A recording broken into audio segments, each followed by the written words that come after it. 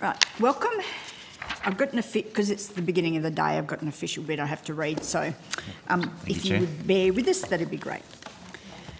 Okay. I declare open this hearing of the Senate Community Affairs Reference Committee's inquiry into the Centrelink's compliance program.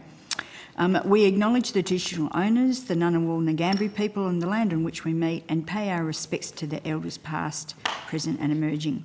These are public hearings and a Hansard transcript is being made. The hearing is also being broadcast via the internet. Today the committee will hear evidence from the Australian Taxation Office and the Departments of Human Services, Social Services and Employment, Skills, Small and Family Business. I remind everyone that the Senate has resolved that an officer of a department of the Commonwealth or of a state shall not be asked to give opinions on matters of policy and shall be given reasonable opportunity to refer questions asked of the officer to superior officers or to a minister. This resolution prohibits only questions asking for opinions on matters of policy and does not preclude questions asking for explanations of policies or factual questions about when or how policies were adopted. The committee understands that all witnesses appearing today have been provided with information regarding parliamentary privilege and the protection of witnesses. Additional copies of the information can be obtained from the Secretariat. The committee prefers all evidence to be given in public, although the committee may determine or agree to a request to have evidence heard in private session. If a witness objects to answering a question, the witness shall state the ground on which the objection is taken and the committee will determine whether it will insist on an answer having regard to the ground on which is claimed. If the committee determines to insist on an answer, a witness may request that the answer be given in camera, and such request may be made at any other time. Finally, can I remind everyone to switch off their mobile phones or render them silent? Right, that's that bit done. Welcome, thank you for coming today. I now welcome representatives from the Australian Taxation Office. Thank you for appearing today. Before we begin, can I ask each of you, or both of you, I should say, to give us your name and the capacity in which you appear today? Yes, thanks, Chair. So Jeremy Hirschhorn, Second Commissioner, Client Engagement Group. Thank you. Good morning, Chair. Jason Lucchese, Assistant Commissioner, Single Touch Payroll. Thank you. Do you wish to make a short opening statement? No, Chair. Okay, thank you. We'll get into questions. Can I kick off by asking, I do want to go to the Single Touch Payroll very shortly, but first off I would like to know if you can tell us how many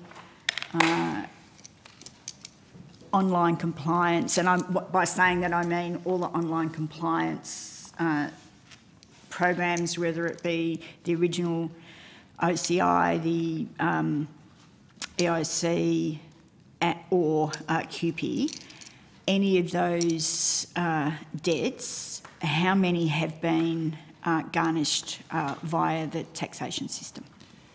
So, Senator, I'm not in a position to tell you how, in a sense, the source of debts. I can give you information on how many refunds have been garnished. I can't ascribe them to programs. Okay. That's interesting because neither can the department. So if you could tell us in that case how many have, can you give them to us for the 15, 16, 16, 17, 17, 18, 18, 19 financial years? So, Senator, with me I have the 16, 17 and including actually 19, 20 year to date.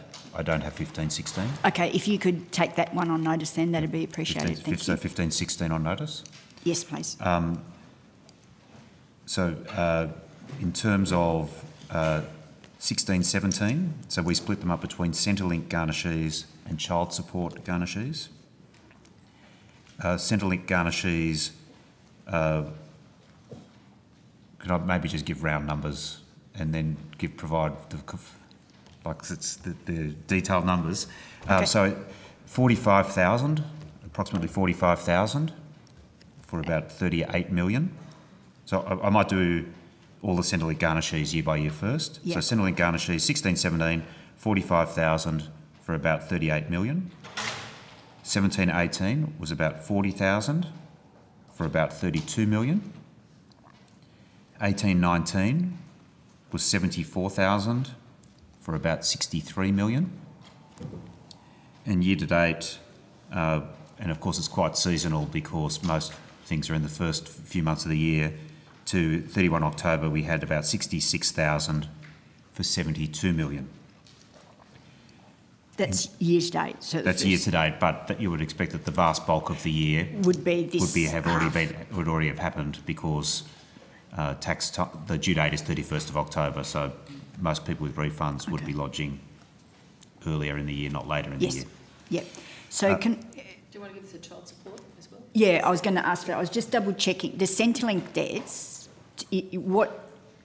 What is your understanding of what that includes, or what does that include? So that it's just all Centrelink debt. So Any compliance. Anything where so the process is broadly that DHS give us a list of their clients who have debts, and we put a flag on our files. When we work out that there's a refund due to that person, we will let DHS know, and then they will let us know in return whether and how much there might be a garnishee on that refund. Sorry, they give you. Could you say they give you a notice? So in a sense, they give us information to put a flag on the file. Yep. When a refund is triggered on a client which has a flag, we will let them know what the refund is and how much it is, and then they will let us know how much, if any, to garnish from that refund. Okay, but first off, you just get a flag. First off, we just get a flag. Thank you. If we do the child support. Child support, yep. So in 16-17, we had about 99,000 for 116 million. In 17-18, 109,000 for 128 million. In 18-19, 107,000 for 124 million. And in 19-20, 85,000 for 104 million. So could you say that one again? Sorry, 85,000 Yep. for 104 million. Okay. Thank you. Can I just go back to the issue around not knowing what the debts are? So you don't know how many of those debts are based on income averaging? No, Senator. Have you been asked? Have you had any correspondence or interaction with the department or with Centrelink about the issue around income averaging and the amount that has been garnished? Not to my knowledge, Senator. So, I mean, they have a debt. They will tell us how much to garnish.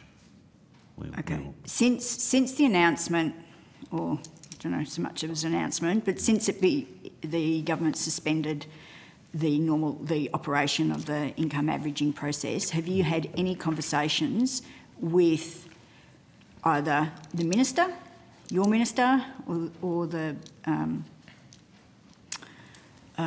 Services Australia minister about suspending garnishing of income averaging debts, or how to establish the numbers of garnishees, or the number of people that were garnished in relation to income averaging? So not to my knowledge, Senator, and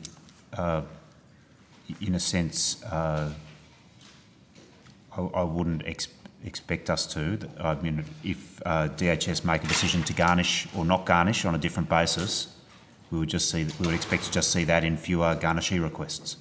And have you seen fewer garnishee requests? No.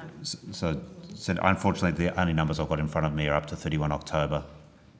I would expect garnishee numbers to drop off, just the nature of the seasonality in any event, but I'd have to take on notice any subsequent, what the trends are this year compared to other years. So you've already had for year to date 85,000, and that's between so that's July the child to support. October. Oh, sorry, I beg your in pardon. terms of looking at the Centrelink, wrong we've one. had 66,000. 66,000. Yes. Are you able to take on notice to give us the year, the way it flows, the numbers for each of those years, month by month, so we can get an idea about the way that, obviously take it on notice? Yes, so Senator, I'm happy to take on notice whether we can provide monthly data or even possibly maybe to 31 October and then remainder of year, or would you look, I'll take on notice what we can provide. I'm trying to look at how over the financial years it's gone seasonally. The seasonality, yes.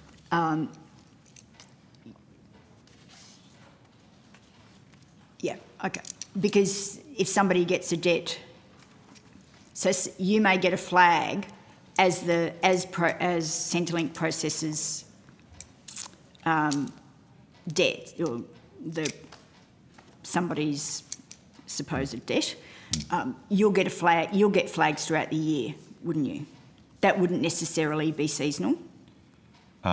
So I'd have to take it on notice, Senator, but I think we do. It's not entirely seasonal in that I think there is a process in DHS where each year they do I think what they call a true up type of process, which at the end of each year.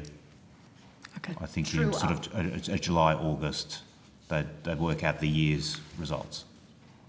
So does that automatically remove existing flags if they haven't got a debt anymore? Just out of interest. That's a good question. Yeah. So if somebody's Senator, been flagged at some point and then obviously the next 12 months comes around and they do it, does everybody who's had one before, does that drop off? Look, Senator, I'd have to take that on notice. I'm sorry. Okay. So true up is a reconciliation of what debts are owed. Is that what you mean? Yes, Senator. Okay. Senator O'Neill. Thank you very much. Mr. Hirshorn, sorry, and Mr. Lucchese. Thank you very much. Does it concern you that the Federal Court has indicated that the demand for payment of an alleged debt first made by the respondent to the applicant of 6th of March, I'm referring to the Amato case, was not validly made, and yet the ATO have been implicated in the recovery of not lawfully issued notices by the government? What steps have you undertaken to ascertain the scale of exposure that you've that is now a consequence of your relationship with DHS? So, Senator, I will not give an opinion. My request is for what action have you taken, given the extraordinary statements that have come from the Federal Court about the government issuing garnishee notices that were not lawfully issued through the ATO? Well, Senator, I think we would see that as primarily a matter for DHS. Okay, and DHS are going to say that, you know, that they've seconded work out to you, and the gap is the great cavern in between where people have fallen and many have not climbed out of that with debts that they don't owe. So I want to be sure, Mr. Hirshorn, that you are taking steps to interrogate the data that's coming from DHS, because it's got to be clear to everybody now that there are unlawful notices that have been sent out to close to 1 million Australians by this government. Well, Senator, I would say the validity of the debt is a matter for DHS. And you don't care that the ATO is going to continue to garnishee these people? Well, Senator, how many people have you got in your system who are caught in this? So, Senator, I'm sorry, I don't understand. How many question. people have you got caught up in the ATO system who you are garnishing either wages or family tax benefit or their tax return because they have been served an invalid notice for debt by the federal government? How many? So, Senator, first, I would say we are there to garnish people. The DHS can effectively garnish tax refunds through us. We don't garnish other things. We don't do the garnishing. We are the garnished in a way, and we in a sense follow the we are requested to, in a sense, take some of the refund and provide that to DHS. We are not in the business of double guessing whether the debt is valid or not. How can you, if it's been found to be unlawful, if a debt is found to be unlawful, how can you not question then, now when you're given debts, that they are lawful? Sorry, through you, Chair, can I maybe just clarify here that you're merely the facilitator as opposed to the person that's actually instigating the debt? So perhaps there's a little lack of clarity by my colleagues here as to what the actual role is, to what the ATO is that is a versus the misrepresentation. DHS. I'm absolutely clear about the outrageousness of all I'm not quite of sure this. you are, because the ATO is the facilitator of collection Look, if we of the need to have debt a for private meeting, DHS let's as do that, opposed to Chair, the because I'm not going to have generator. my of the questioning interrupted. Hang on. I've got enough to get through today without that sort of nonsense. Do you want to Keep going. Thank you. Can you answer my question in terms of how can you not question when you are asked to garnish somebody's tax return, now that the process has been found to be unlawful, in this particular case, and obviously the government thinks others are unlawful given they've suspended the process to the way in which it was operating, how can you then not question when you are asked to garnish someone's tax return that it is lawful, that so-called debt has been lawfully processed and determined? Well, Senator, I would say that we rely on the competence of DHS, and that when they say that a debt is due, that it is due. And yet you've had no discussion. Now that this particular debt has been found to be unlawful, and we'll find out about other debts shortly, hopefully, how can you then not then go back and question the department about whether the debts that you are being asked to collect, because essentially that's what you're doing, how can you not question whether those debts are lawful? Can we just clarify that the unlawfulness is still before the courts? So Well, no, it we is know for a actually. fact one isn't, is in fact unlawful. And the government obviously thinks that others are, otherwise they wouldn't have changed the process. But at the end of the day, it is still before the court, and it's a matter of opinion. We can have a conversation offline, guys. The question I think the the question Senator still and I stands. want to know is, what action have you taken with regard to the robo-debt outrage? Is the ATO continuing to garnish people's tax returns and any other payments, or is it only tax returns that you can garnish? So that's tax returns. Okay, so is the ATO continuing to garnish people's tax returns despite what's been found by the federal court with regard to robo-debt? Well, so I'd say, Senator, that if DHS tells us that a debt is due, we will garnish as per normal. But I think the answer there is that, by definition, you're asking me about, given there's been a change in process. Of course, if DHS has changed their process, there will be fewer debts that we garnish. The ones you already have in the system, though, you haven't frozen your determination to go ahead with those. You're just you're continuing business as usual. So, Senator, in our system, we have a flag that DHS may have a debt, or DHS has told us they have a debt that they may wish us to garnish. If we do a refund, we give information when there's a refund due to DHS, and DHS tell us at that time whether there's a debt that they would like us to garnish. So there's, I think, to answer your question, there's no sense that there are past debts lingering in our system waiting to be garnished. All there is on our system is a flag that DHS may be interested in having us garnish a refund. Okay, so it's still with DHS. Have you noticed a change in practice? Are they saying don't follow through when you send them a flag? What's the traffic So, like? Senator, I'd have to take on If you notice could take that on the notice, that'd flows be of what's helpful. happened since. Have just you got a been asked serious- to remove any flags? Senator, I'd have to take that on Did you notice. take that on notice? Okay, so the process for the ATO, the Department of Human Services, to garnish someone's tax return or fringe family tax benefit, you only deal with the tax return, is that correct? So, Senator, I'll take it on notice, but my understanding is it is only from the refunds. Okay. But So I'll no take that on interaction notice. for the ATO with family tax benefit? Look, I'd have to take that on notice, Senator. Are there any other payments or entitlements the ATO will garnish or withhold? Again, Senator, I can't think of any, but I'd have to take that on notice. With regard to wages being garnished, So, Senator, the tax office can't. We don't have that capacity. We wouldn't. I don't. Are you asking the question? So I'm just trying to yes. clarify the question. So I believe Whose that people's wages will be- wages can be garnished if they owe a debt to the Commonwealth. Do you facilitate that through the ATO? Okay, so the tax office may, in relation to tax debts, may in very rare, extremely rare circumstances, garnish wages. We would not garnish wages on behalf of other agencies.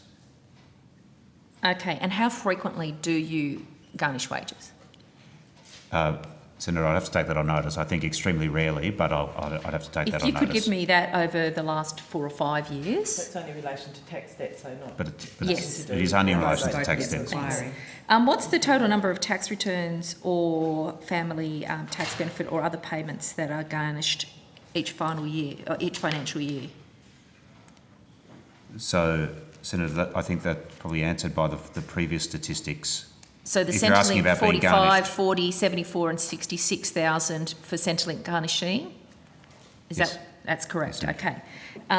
So I observed that in 16, 17, 45,000, there was a small drop down to 40,000, and then a very significant increase in 18, 19 up to 74,000 and 66,000 this year already to October. That is quite a significant increase in the number of people who have had their tax return garnished.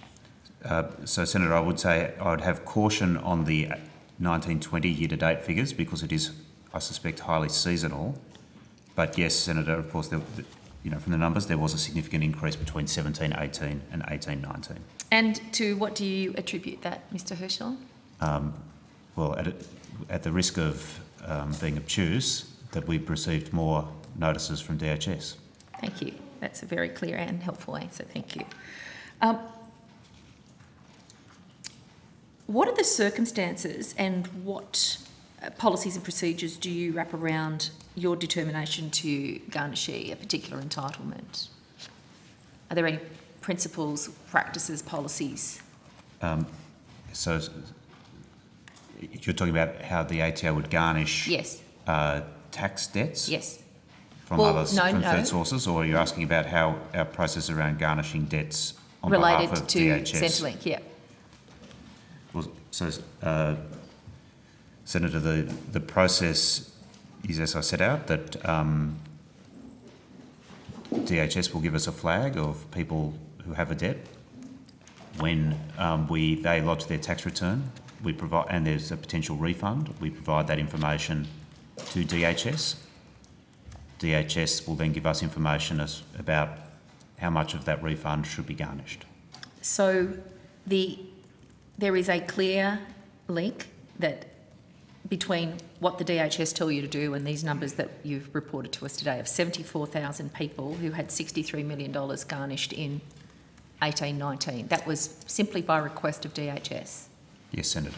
And to be clear, you did no checking of the veracity of that debt. You assumed because it's a government agency that it would be practising within the law and you applied their policy in concert with them through the ATO. Is that correct? Well, Senator, I wouldn't say that we applied their policy. They told us the debt was due and requested us to garnish refund, and we did. Okay. Just ask there, have you done any of sought your own legal advice about either earlier or since Centrelink has changed their process? Have you sought any legal advice as to the fact that you're garnishing a particular debt, or so-called debt, based on what is now, and I understand other court cases are on foot, but this particular debt has found to be unlawful. Has that not set any flags off for the department about legality of the way you're garnishing tax returns? So, Senator, I would say that we certainly read the newspapers and are aware of the discussion. I'd have to take on notice whether we've received formal legal advice. Okay, thank you. Did you seek any legal advice? But I'd have to take that on notice, Senator. Okay. So what would it take to trigger seeking legal advice? Is a story in the newspaper enough, or a letter from the minister? What would it take to trigger the ATO to go, oh, there's a problem here, we better find out about the legality of this? Well, I suppose, Senator, it's a matter of judgment as to when we receive legal advice. Okay, if you can provide on notice any correspondence, any logs of phone calls, any meetings called to discuss the change in policy with regard to the robo-debt program in particular. Can I just ask, I think it's the same, it's a similar question to my colleague, Senator Siewert, but with regard to the different social security payments, DHS flags, what else do they flag with you in addition to the robo-debt matters that you might garnish? What's the list? So I'd have to take it on notice, but we certainly do some stuff under child support. Yes, because we got those figures from you. Yep. Okay, what about disability support pension? I'd have to take that on notice, I'm afraid, Senator. What about youth allowance? Again, I'd have to take that on notice. And what about New Start?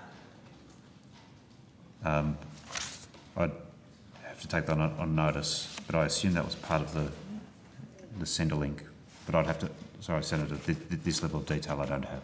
Right, thank you. If you could provide the detailed numbers over 4 years, five years probably if you can, with regard to what you've garnished with regard to each of the items that DHS lets you know that they want you to recoup funds for. Would you take that back to 2011, please? 2011, okay. It may be, Senator, that we don't have a split because we have the Centrelink level because in a sense, again, we don't go behind the debts. We're told that there's a debt. At this stage for us, it's the underlying origin of the debt is not relevant to us. Or whether it's lawful. Whether it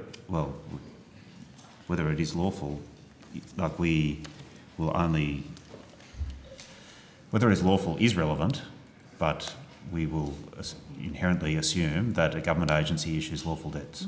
Most Australians do. They're finding out that this government doesn't meet that test. Senator, I can't comment on that. Senator Askew or Senator Hughes, do you have any questions? I think we're just conscious of time, so probably No. no. Thanks. Okay. We did want to ask about single touch payroll. Can you outline to us where it's up to? Sure. So we currently have around about 561,000 employers that are now using single touch payroll. So single touch payroll was split into 2 phases. So for substantial employers to transition into single touch payroll from 1 July 2018 through to 30 June 2019. Can I just ask what a substantial employer is? Yep, sorry, Senator. So that's anyone who has 20 or more employees. Thank you. Is for substantial. So we currently have around about 98% of all substantial employers now using single touch payroll. From 1 July this year through to 30 June 2020, small employers, so 19 or less employees, to transition across to single touch payroll. So we have around about 64% of all small employers now are reporting through single touch payroll. So, so we recognise that, as we did for our substantial employers, that it's a transition year, so to give employers time to transition across into the new reporting framework. How many employers are operating in Australia? What's the raw numbers? It's around about, that fall into under single touch payroll, around 800,000. And which ones are, how many are substantial and how many are small?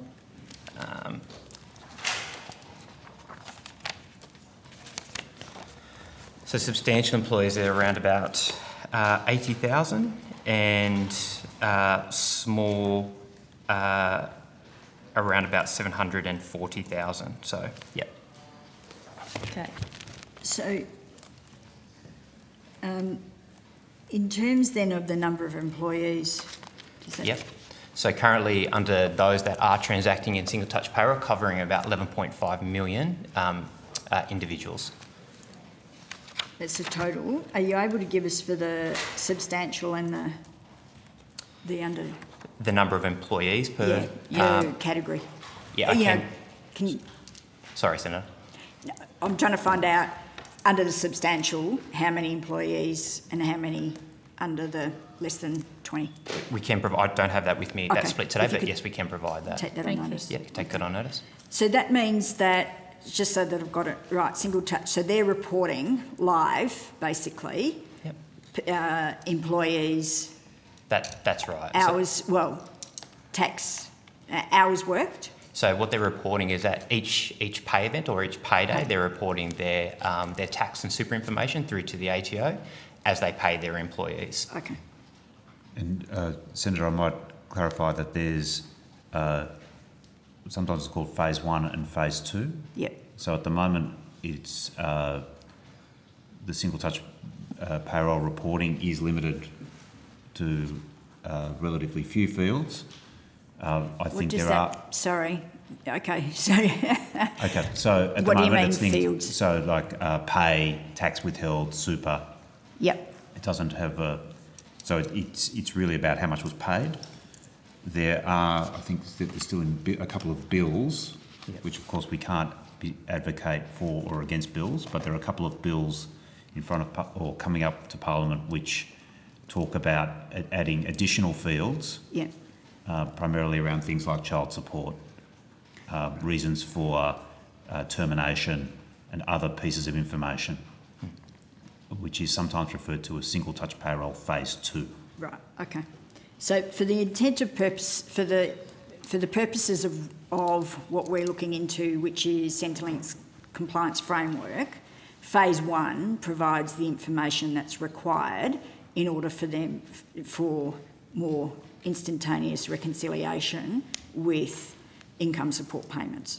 Yep. Is my understanding of the process. Is that correct? That's correct. And just building on what Mr. Hirschon had to say was around that the phase 2 gives a further breakdown of the information that's reported. So, for example, gross information broken down by, for example, allowances or different components of what rolls up into a gross payment. So that's in the part of phase 2. Do you mean when you say allowances? Yeah. What do you mean? So for example, Senator, if someone, just a practical example, if someone works in a freezer section, they might get a particular type of allowance for working in that particular department. So it's an allowance that forms part of their overall salary. But So it's, would that not be included in their pay? It is part of for the intents and purposes of compliance, yep, that is all reported in Correct. phase 1, is that Correct. But Yep. it enables you to break down and get a better understanding of, In phase 2. in phase 2, of the nature of what people are earning. that's correct, Senator. Okay, thank you. Can I ask what preparations the ATO has made for information to be shared between your agency and the new Services Australia? Yep. So we currently have an MOU in place between the ATO and DHS, which sets out the provisions around that exchange of information.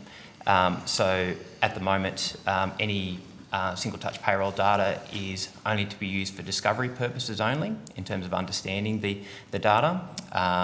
And that's then obviously governed by the appropriate law and controls and protocols in terms of around the sharing of that information. So that information can only be shared where there is a mutual client in terms of around with, according to our records and to DHS's records. Okay, so before you're giving me a great What answer, is- but I just want to go what back does and mutual interrogate a client little. mean? Yeah, what is discovery? Yeah, so Okay, basically... And what is a mutual client? Yeah, so when we talk about discovery in terms of just understanding the data, so just working through it... So they can't use it, They can't use it for anything. to raise debts No, correct. at the moment? It's only to be used for discovery purposes only. So in terms of just understanding the data, in terms of around, because STP data is a new data set that's been reported, so it is about understanding in terms of what's being reported. But what's the intention further down the track, and at what point of time will it move from discovery to use? So that is subject to a cross-agency committee that is represented by ATO officials, DHS officials and others, in terms of getting an understanding in terms of moving from each of those particular stages. So I don't have with me in terms of around the timing in terms of the progression of those, but they must be agreed by that committee before it progresses from each stage. Could you take that on notice? Yep. To give us a detailed answer, but what's your sort of general sense of the timeline? So in terms of around working around with a 1 July 2020 date is in terms of around starting to use that data. For reconciliation against So compliance. the agreed stages are from a discovery stage, then into a pilot, so to do it in a pilot sense, and then from a pilot then would move into production, but each have approved stage gates that are articulated as part of the MOU.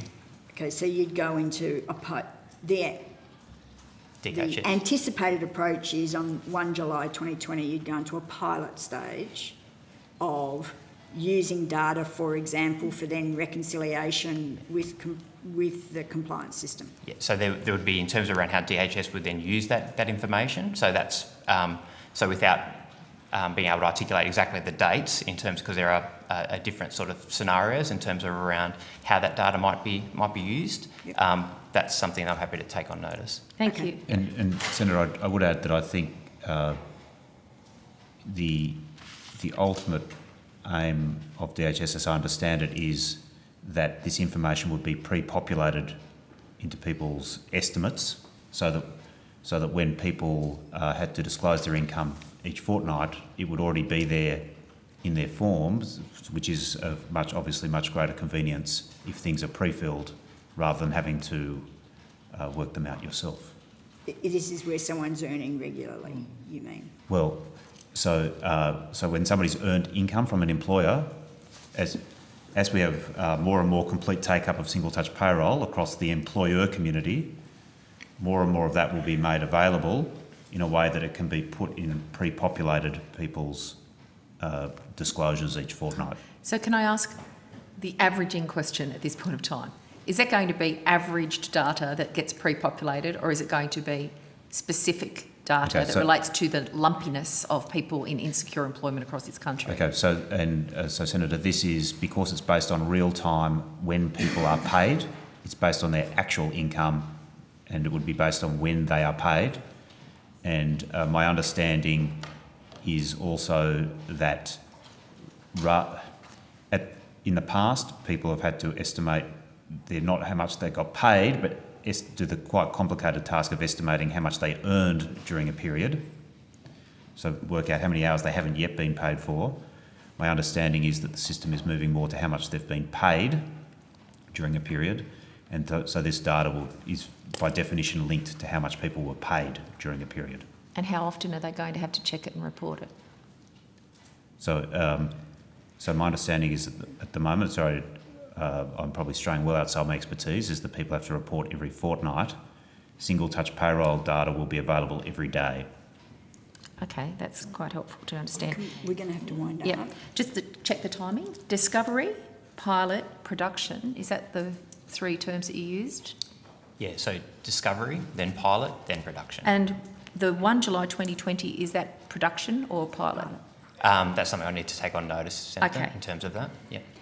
The last thing, if I can, are you aware of legislation that's necessary to implement the budget measure? So yeah, where there are two pieces of legislation. So one is around the change of assessment model legislation, and there is another piece of legislation as part of the Treasury Bill around the collection of child support, allowing the Commissioner to collect child support reported information. And when do you expect that legislation to be put before the Parliament passed? My understanding, Senator, is around that I think is scheduled for the autumn sitting next year, is my understanding. But that's possibly a question for DSS. Yep. And if I can, just one final question. If you could provide any more detail about the preparation for the bill, that would be very helpful. Yeah. But has the ATO received any ministerial briefings on implementation of data sharing between the ATO and DHS Services Australia? So have we received any briefings, any ministerial briefings on implementation of data sharing? Look, I'd have to take that on notice, Senator. If you have, Mr. Hirshhorn, could you please provide that to the committee in full? Any details, any documents about the briefings? And can we just clarify what mutual clients are?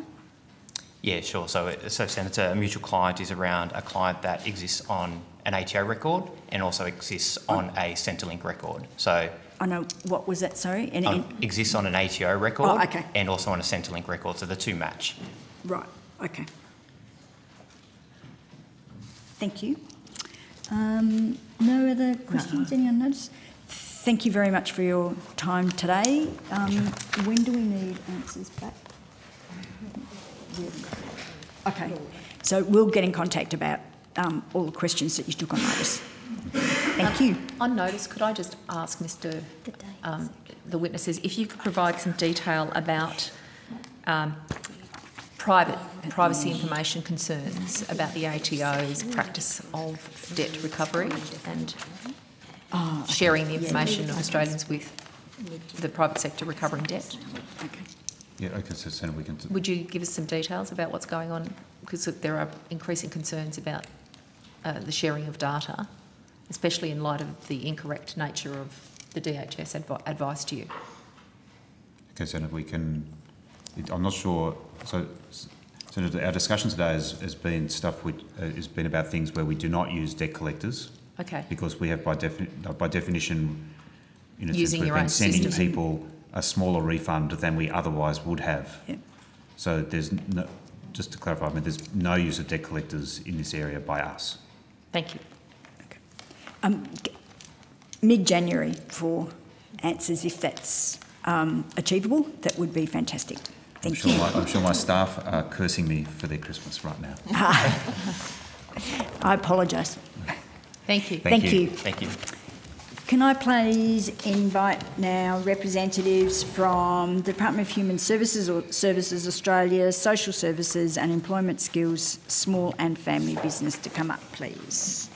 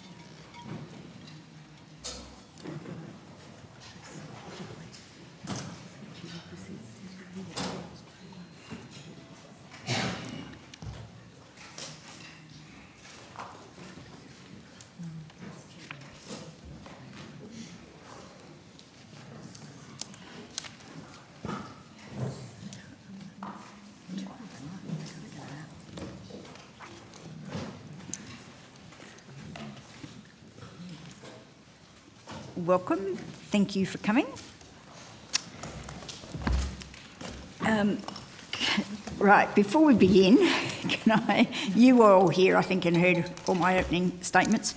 Can I ask each of you to give us your names and the capacity in which you appear for the Hansard record, please? I'm Ros Baxter. I'm Deputy Secretary, Integrity and Information at the Department of Human Services. Welcome. Craig Storen, General Manager, Customer Compliance, Department of Human Services. Good morning, Senators. Shane Bennett, Group Manager, Participation Payments and Families. Jason McNamara, General Manager, Integrity Modernisation Division in DHS. Anthony Seabeck, General Manager, Debt and Appeals, Department of Human Services.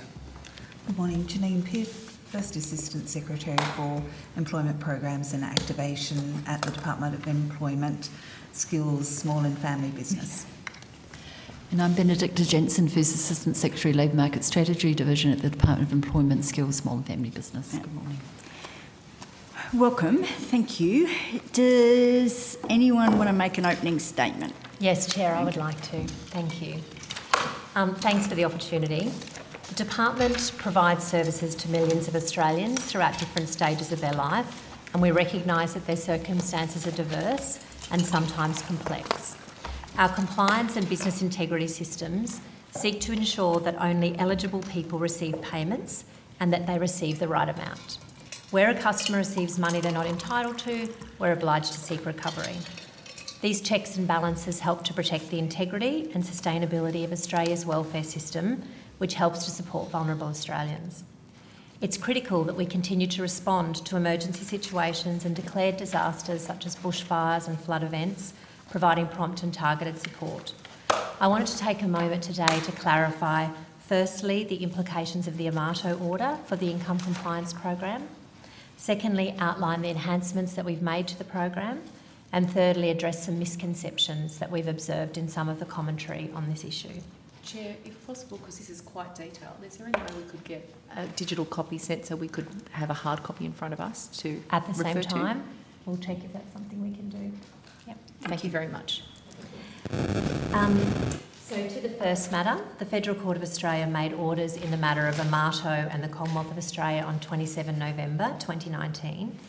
In that matter, the court declared by consent of the parties that the alleged debt wasn't validly made. The alleged debt in that case had been calculated solely based on apportionment of ATO pay-as-you-go data, income data.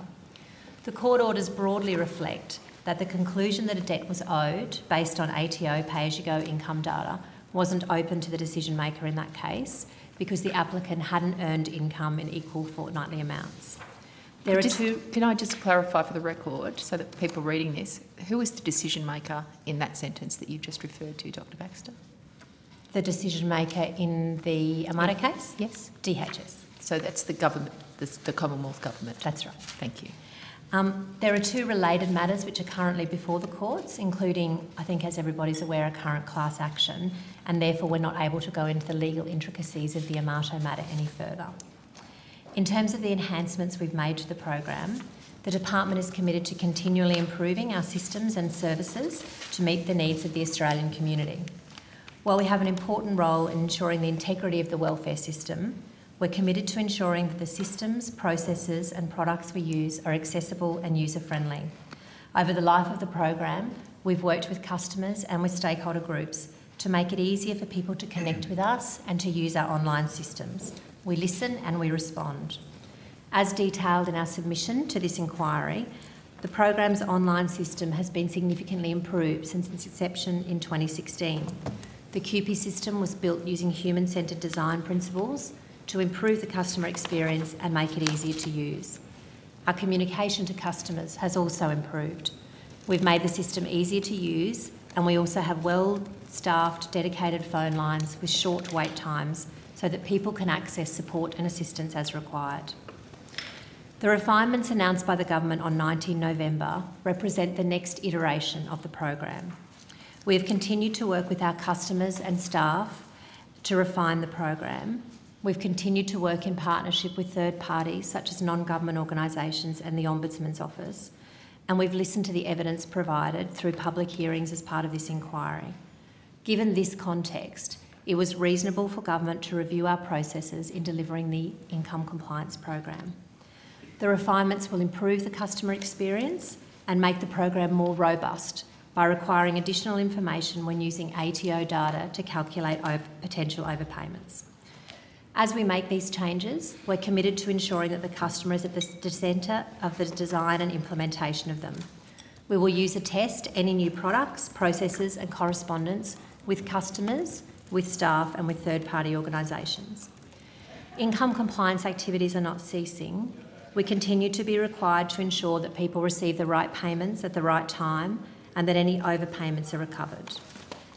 The Department will continue to use ATO information to identify significant income discrepancies. However, we will no longer raise a debt based solely on averaging of ATO income information. In terms of the impact of this change on customers, the department is undertaking an analysis of all online income compliance reviews to identify and prioritise those cases where income averaging was used to determine a debt.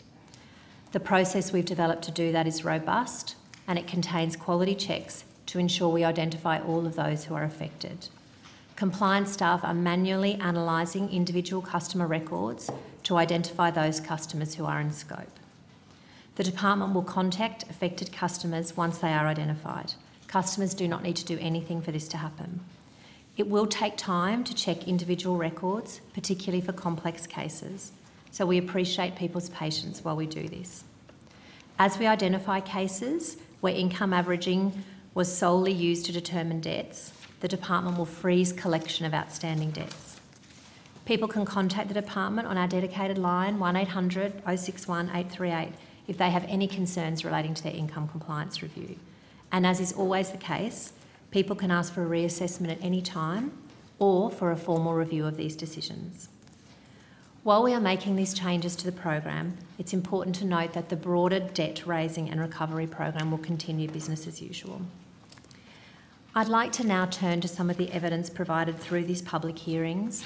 We've been listening to the feedback that's been provided by customers and by third-party organisations. This is informing future directions for the program, and it will continue to do so. However, along the way, we've also heard a number of misconceptions about the income compliance program, and we'd like to address those briefly here. These misconceptions can cause confusion, distress and frustration. So firstly, in terms of human involvement in the program, there continues to be a misunderstanding that the income compliance program is an automated system with no human involvement. As we detailed in our submission, our staff are involved at every stage of the income review process, from the selection of who is reviewed, through to assisting customers with their review, to calculating overpayments, recovering debts, and also the review and appeals process. The decision-making is done by staff, not by robots or by automation. Detailed flowcharts that we provided at Attachment B to our submission show the extent of staff involvement at each point of that process. The second issue I wanted to take a moment on is the issue of the initial letter versus a debt letter. We've heard a lot of evidence about the letters we use to engage with people and that there is some confusion about what constitutes a debt letter. It's important to recognise that that first letter provided to customers is not a debt letter. It's a request for customers to check and update their past income. If an income compliance review does result in a debt, customers then receive an explanation of the debt and are able to ask a customer service officer to provide an explanation at any time. Can I just check, Ms Baxter? No, can we just get to the end of the opening statement? With without that any bit, more are you still interjections, please? requiring people to go back 7 years? Can we just get Hang to on, that? hang Can on. we just get the opening statement through? All right, just hang on. Let's wait and let's finish the statement. Yeah, There's only a few questions at the minutes end, left. thanks. There are only a few minutes to go. Those letters are ones that the department has worked very hard on. We've engaged with customers and third-party organisations to continually improve those letters. They're accessible and they're user-friendly and they help people to understand their obligations. A customer from Melbourne who recently we spoke to had gone through the old Online Compliance Initiative program, was recently shown the new QP initiation letter, and she commented that you can see they're really trying to make it less scary and demanding. They're trying to say, let's work together to sort this out. The final 2 points I wanted to raise relate to the use of external collection agencies and tax garnishees, which I know has been the focus of some discussion this morning. The use of external collection agencies has come up on a number of occasions. Use of ECAs to recover debts to the Commonwealth is not new. We have been using ECAs to recover debts, certain social welfare debts, from people who are not our customers any longer since 1996. ECAs make up an important and effective component of the department's overall debt management strategy. The department does not refer debts of current customers to ECAs.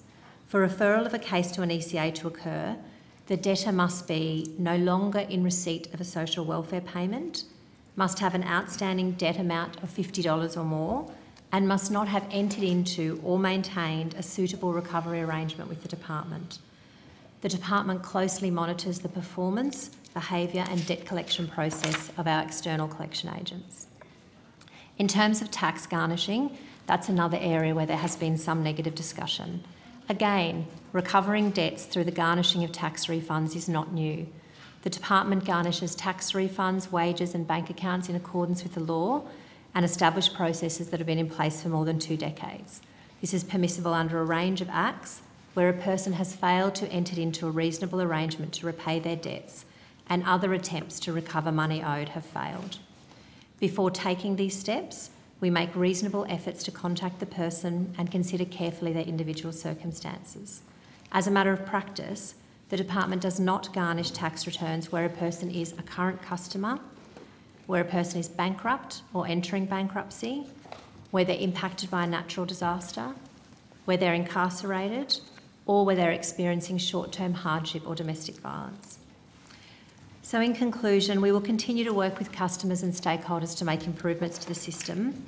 We'll continue to consider the information and evidence provided before this inquiry and improve the system where that's required. Thank you, Chair. Thank you.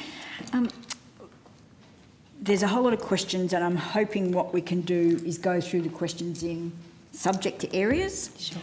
What I'd like to do first is to further clarify what's happening right now in terms of the system, the changes that have been made, and then we'll go from there. Sure. So thank you for the outline of where we're up to. It didn't, in fact, answer all the questions that I certainly have about what's happening now. I want to go to legal issues as a bit of a separate topic because I know that we're going to have lots there. How many people, the Minister in his relatively short statement, Minister Robert, made following the changes that were articulated basically in an email that was leaked, said there was a small number, a relatively small number, words that effect, of people affected. Could you please tell us, what are the numbers? Have you, in fact, got an idea of the size of the cohort that are involved here? Thank you, Chair. Senator, we are currently working through the process of trying to understand how many people are going to be affected by this change, so there's not a number that I can give you today. We're doing this as quickly as we can, as quickly as possible, consistent with our obligation to take all due care. In the opening statement, I did refer to the manual process that we've developed in order to do this identification. I can tell you that it's a very robust and highly manual process. It does involve checking all the customer records of people who've had debts raised under the online income compliance system. It also involves a very robust QA process, both initially in the setting up of that manual identification process and then on a case-by-case basis to quality assure and check that as each review is looked at, that it's getting the right answers and that we're ensuring we err on the side of including everybody who should be included in that group in the group. So at the moment, no, we don't have an answer, but I can assure you that we're working as quickly as we can, consistent with our obligation to take great care on this, to identify the number of customers who might be affected. Okay, so we actually don't know if, in fact, it is a small number. If you can't answer the question about how many, in fact, the Minister can't say, in fact, or was incorrect when he said or implied there's a small number of people involved. Well, I guess what we do know, Senator, is that of those people involved in the online income compliance system, not all of them use averaging, even in some part of their particular review. Well, how about you give us those numbers? Because there's no facts on the table here. You know, Yes. you're making relative claims. You've got to be making that on the basis of some numbers somewhere. Well, we do know that in our review processes, we have not had occasion in every instance to use averaging. So we know that it won't be all of the cases in the online income compliance review system that have used some averaging. We also know that... So interrogating what you just said then, how many of those that you have reviewed? Like, give us a proportion. I'm afraid I'm just not able to do that, Senator. I've explained to you the process that we're working through. It is a very manual process. I don't have a number I can provide you with today. What I can tell you is that not all of the cases in the online income compliance system used averaging. Of those that did use averaging, not all of those debts would be determined differently if averaging was not used, because in very many cases people do earn their income on an average basis across a year, and we are working through with all due diligence to try to work out what those numbers are. Okay, so are you reviewing, did I understand what you said? You're reviewing every debt? So we are reviewing all debts raised under the online income compliance system, all reviews undertaken where a debt has resulted. Yes, that's correct. All reviews, sorry, where there was a debt? All reviews Okay. in the online income compliance system where a debt's been raised. Okay. What timeline are you, when did it start? When did this process start? So we began the process of developing a process for identifying these cases and beginning the identification of cases as soon as the decision was announced by the government, and we're undertaking that process now. So I note your words very carefully just then was we started the process of starting the process. Well, I is guess the what way I'm I wanting to interpret. emphasise there is we didn't just go off immediately and start looking through reviews. Yeah. We wanted to develop a very robust business process. We have a lot of people engaged in this, and we wanted to make sure that they had a process they could follow that would make sure we identified absolutely every review that might have had some average. It wasn't a criticism of you working a process.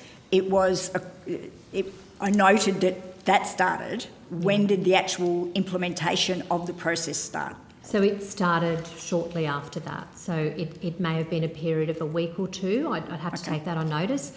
But it did take some time to get a business process in place that we were certain would be able to identify all of those people who might be affected, and that we could ensure our staff understood that that included if averaging was used in some part of the review process.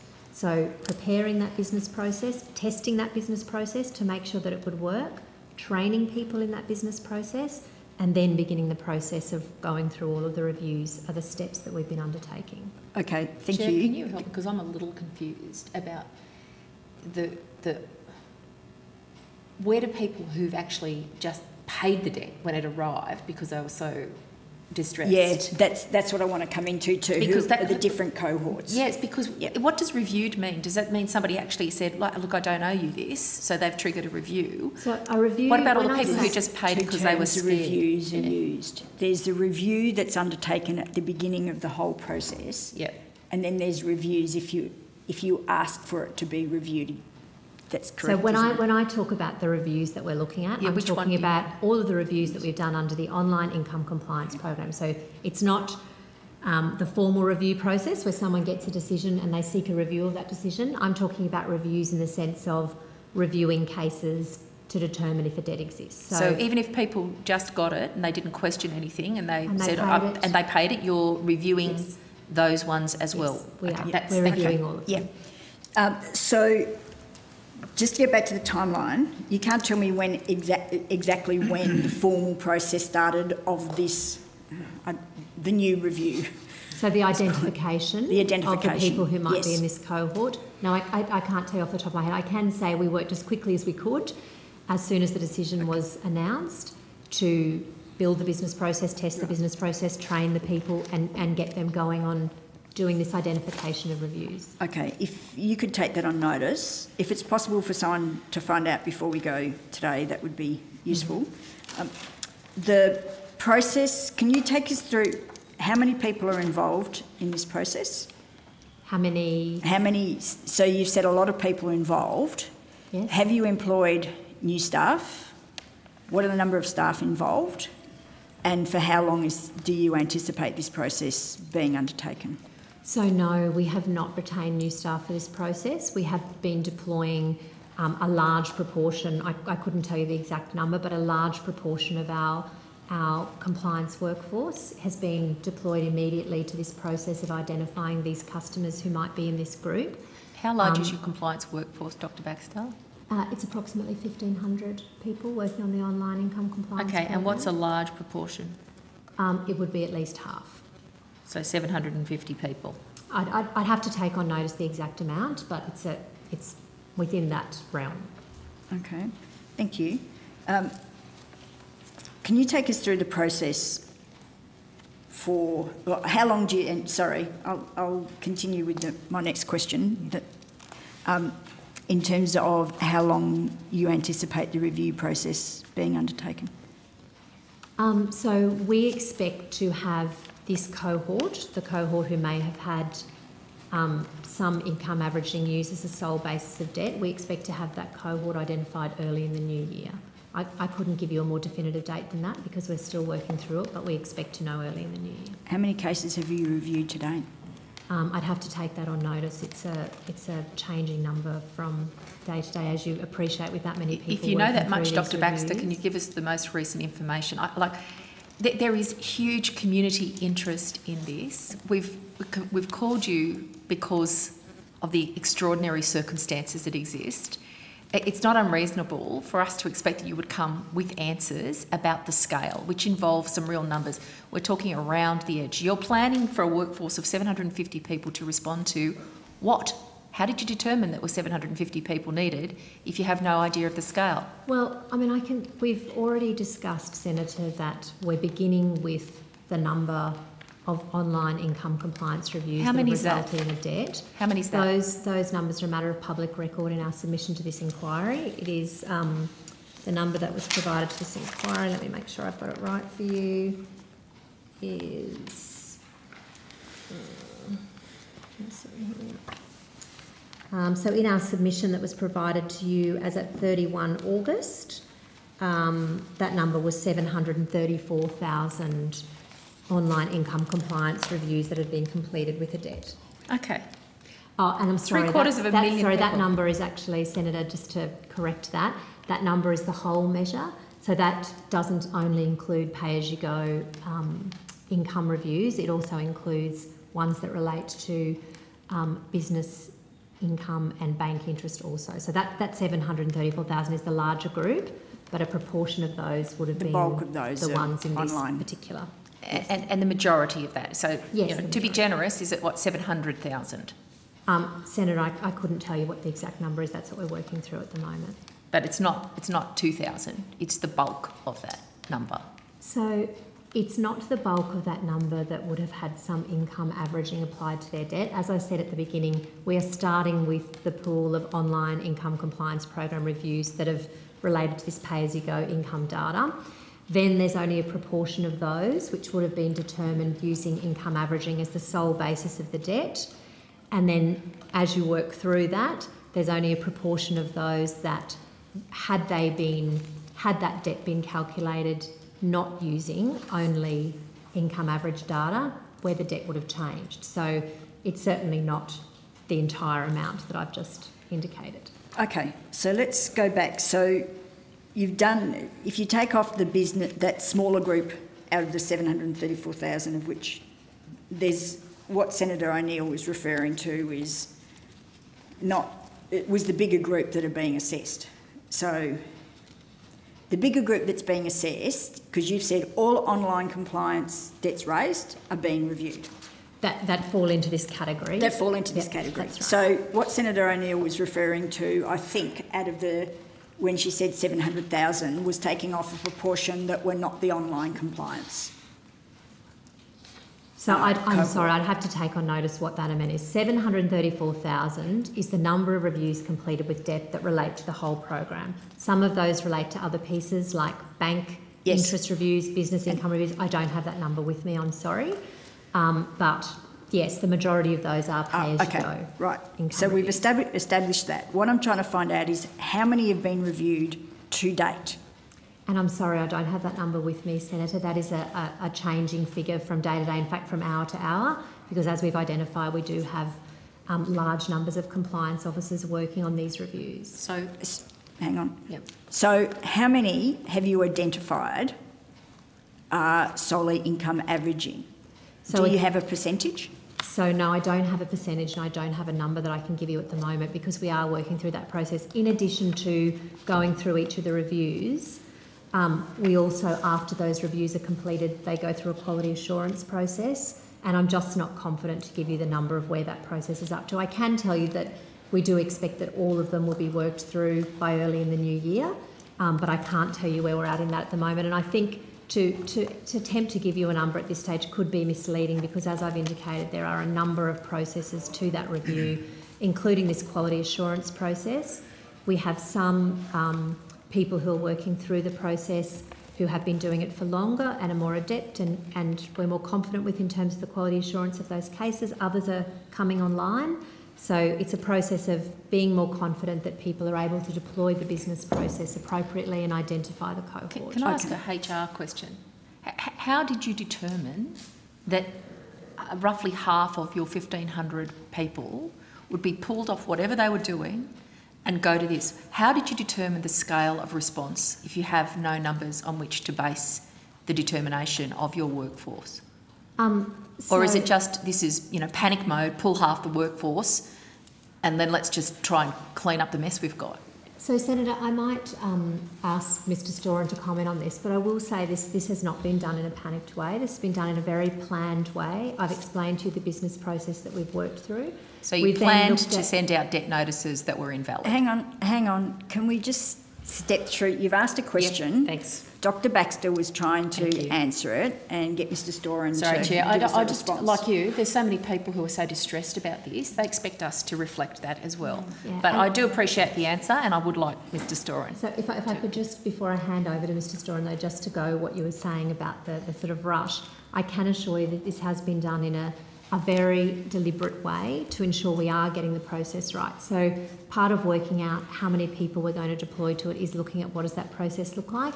It's also about looking at how many are available. This is a time of year where we do enter into a modified servicing period anyway, so we don't initiate new reviews after a particular date, and Mr Storen can talk to some of that. So it is a time when we do have some staff available to deploy to other activities, and in this case we've made a decision based on the government's announcement to prioritise this work. We know it's important that people understand quickly if they're part of this cohort. So it makes sense in that balancing of how we're deploying our resources, just as we do at any other point during the year, to make sure we're deploying them to something that's a priority at the time. And Mr Storen can talk some more to how some of those assessments are made. Thank you, Ms Baxter. Craig Storen, General Manager, Customer Compliance. So the initial stage of putting staff into this did not involve approximately half the workforce from the beginning. We escalated the inclusion of people, and the largest driver of the availability was what we call our modified servicing arrangement period, which commenced on the 14th of November. We've done this annually since 2016. Since back then, the Chair will recall, where we cease initiations of reviews before the Christmas period so that reminders and debts do not occur at a particularly sensitive period for this type of activity. So on the 14th of November, we entered the modified service arrangement period. We had staff available. We did have plans to look at finalising some other activities that have been around, but we took the opportunity to redirect those staff to this activity. We also looked at a range of other things that we do in the employment income space. So in terms of the compliance... Just before you go on, Mr Storen, can I ask you to say what it is that you took staff from in order to provide the staff for this clean-up operation? So we have initiated reviews with customers and past customers from both the Employment Income EIC program and the CUPE program that are out there with customers at the moment. We call that our work on hand.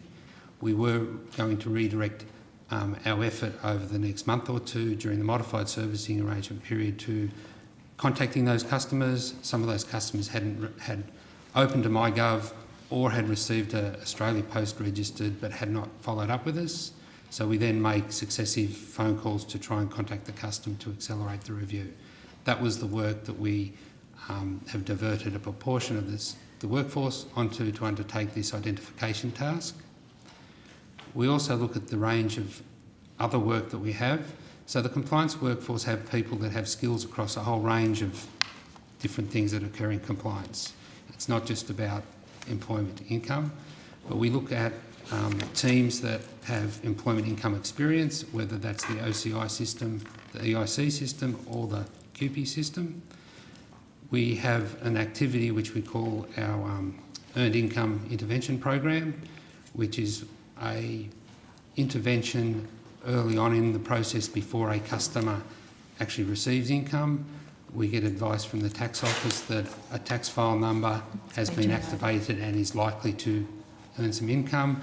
We have an active program to reach out to customers and explain to them their obligations.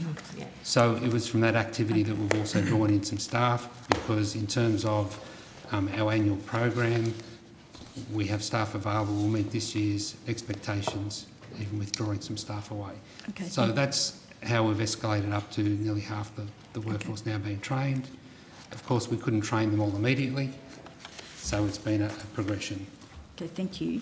In terms of the process that's actually being undertaken in the first instance, is that to identify people whose debts were solely related to income averaging? That's correct. Is that correct? Anybody that's had a debt that.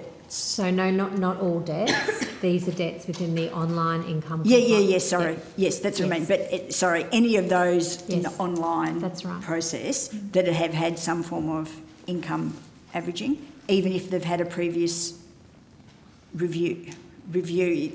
Yes. It's very confusing using the word review so many times. Can I just, through you, Chair, as well, also confirm that a lot of these people that are currently going through this review are people who potentially didn't engage with the department, because a lot of the people who would have engaged with the department would have obviously provided additional information, and so averaging wasn't used. So the people that averaging has impacted, or only potentially averaging's been used, are the cohort that have potentially not engaged with the department. Would that be a correct assumption, Dr. Baxter? No. So, Senator, we are looking at all of the reviews, and you're right, that will include some people who have not engaged, and it will include people who have engaged, it will include people who have paid off their debts, as you indicated earlier. Yeah. But if people engaged and provided additional information, then obviously averaging wouldn't have been used. Well, that's or it correct. wouldn't have been. It wouldn't have been the only part used. So it's correct to say that there is a higher likelihood that if people engage with us,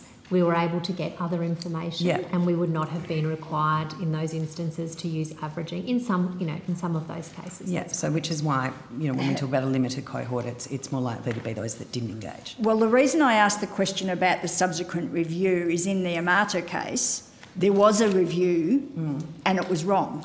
Right. So even though there's been a review, doesn't necessarily mean that they got it right. They got it right. That's why I asked the question. Is it's not just for the people that may have had a subsequent review of the decision, is it? That's right. So both anybody things are that was involved in income averaging, is that correct? Both things are correct. It's correct that we are looking at all of these in scope for online income compliance reviews where a debt has been raised, and it's also correct that if someone has engaged with us, it's far less likely that we would have had to use income averaging in their case, because there would have been a greater likelihood that we would have had other material on which to rely. Yeah. Thank you. And the subsequent to that, I know for a fact, because people have personally told me that they've just settled, even though they've had a review and their debt's been reduced, they are also being looked at. They are still being looked at because they just got sick of fighting the system. And I've had people tell me of their personal accounts of that, but I've also heard through others of that happening. Yeah. Yeah. So what we are doing at this stage is the count, the identification of the cases where income averaging has been involved. Okay, so that's the first wave of review. Let's use the review in the sense of just this process. Yeah. Not all the other reviews that are going on. There's so many iterations. Identification, I think, is what they were using. Yes, identification. The identification. Yes. So the first wave is identification of the in-scope cohort. Okay, and then you'll get that by early in the new year. Yes.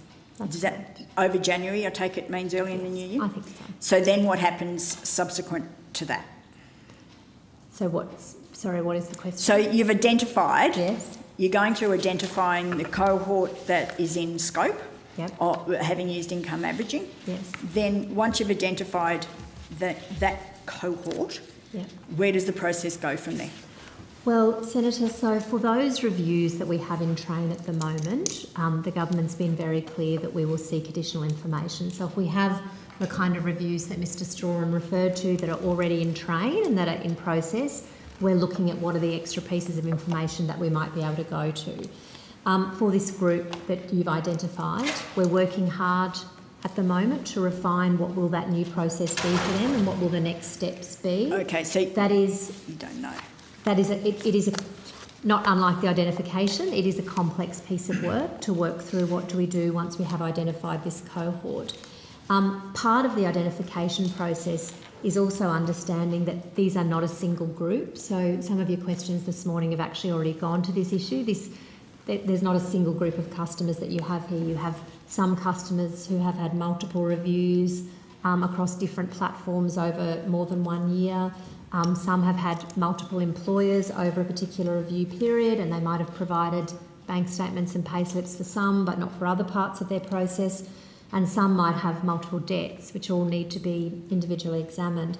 So identifying the cohort really matters because it actually affects the size and shape of what are the options that are available to us. At the same time, we're working through what some of those options might be, and obviously the size of the cohort and the individual circumstances will affect the timing of how long particular options for dealing with that cohort might take and the cost. So while we are engaged in a process of identifying the cohort, we are also involved in a process of working through options around different processes for managing that cohort once we have them identified. Okay, thank you. Dr. Can I Baxter, ask cost? hang on, I want to come back to cost in a second. I just want to clarify, you haven't finalised the process. Once you've ID'd the cohort, and I understand there will be various scenarios within that cohort, but you're still working on the process of where to from there. Is that correct? What I certainly can tell you is that for those, as we're identifying them, I mentioned in my opening statement, we are freezing recovery of their debts. So we are taking that step. So there will no longer be debt recovery. As you are identified through the process, your debt recovery is being frozen. And while we are doing that identification work, we are also doing this work of working through what could a new process look like for that group of people. How many people have had that debt frozen so far? So because that relates to the answer I provided previously in relation to how many people have been identified, because it's as you're being identified that your case is being frozen, I'm afraid I can't give you that. Somebody must know that, Ms Baxter. So it is a changing number from Yep, that's day to okay. day. Tell us as Close of of business today. yesterday. I don't care, but just give me a real number in real time, a I'll date have to and take- a time. I'll have to take that question. Surely on there's notice. somebody who can provide that because it must be known. Yeah, none of us at this table would know what that number is today, either of those who've been identified or of those who've had their debt recovery frozen. So What about Friday? Last Friday? You must know. there's got to be a There must report. be you must be able to press a button and it'll tell you how many people you've identified. And if not, why not?